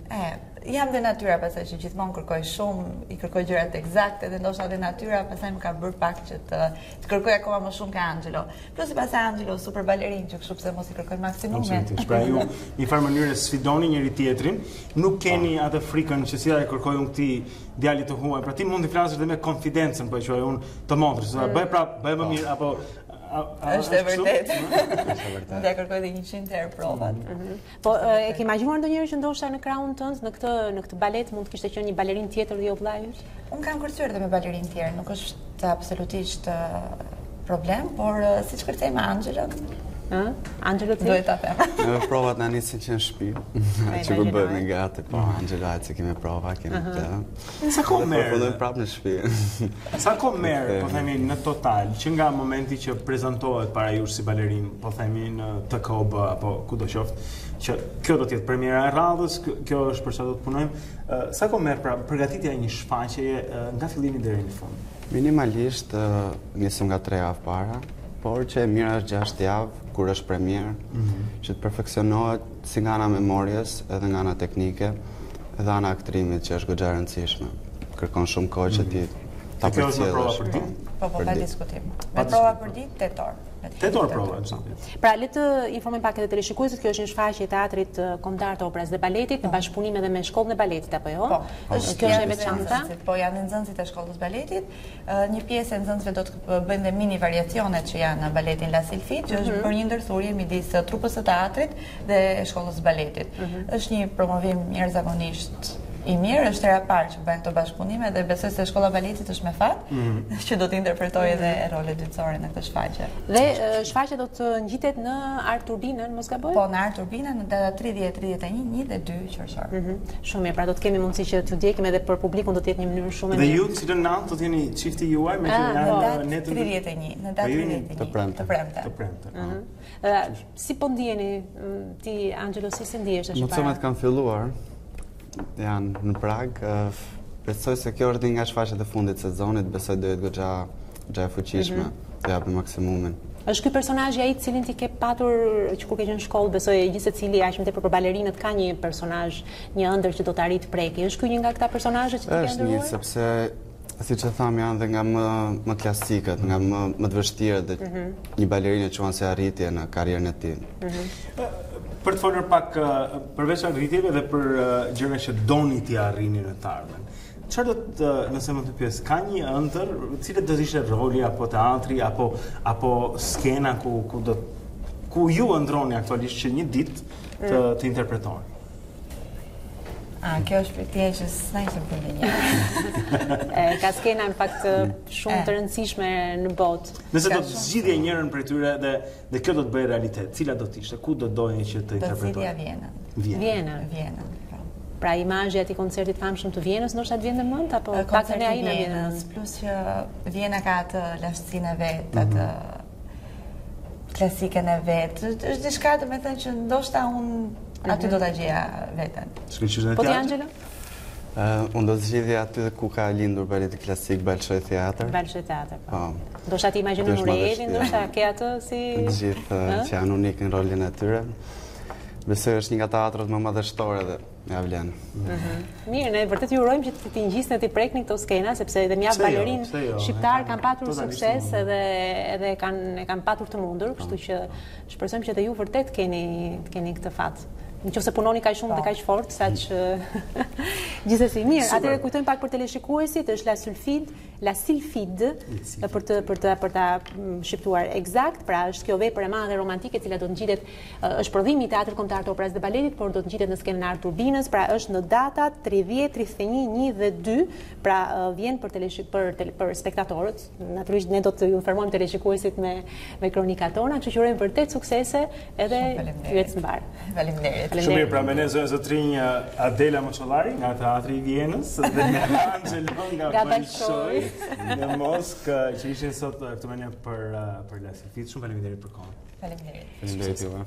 Mirë të nderuar teleshikues, jemi në fund të emisionit ton dhe në fakt pak më herët se herë të tjera, çuditërisht. Me 1 minutë, po mirë, gjithsesi.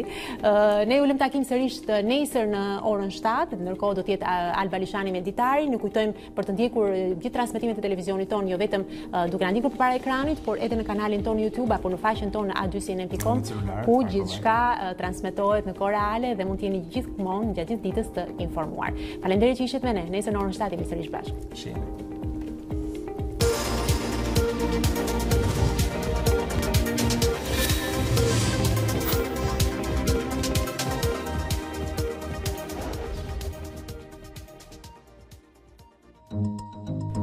Unë jam Aurona Minga.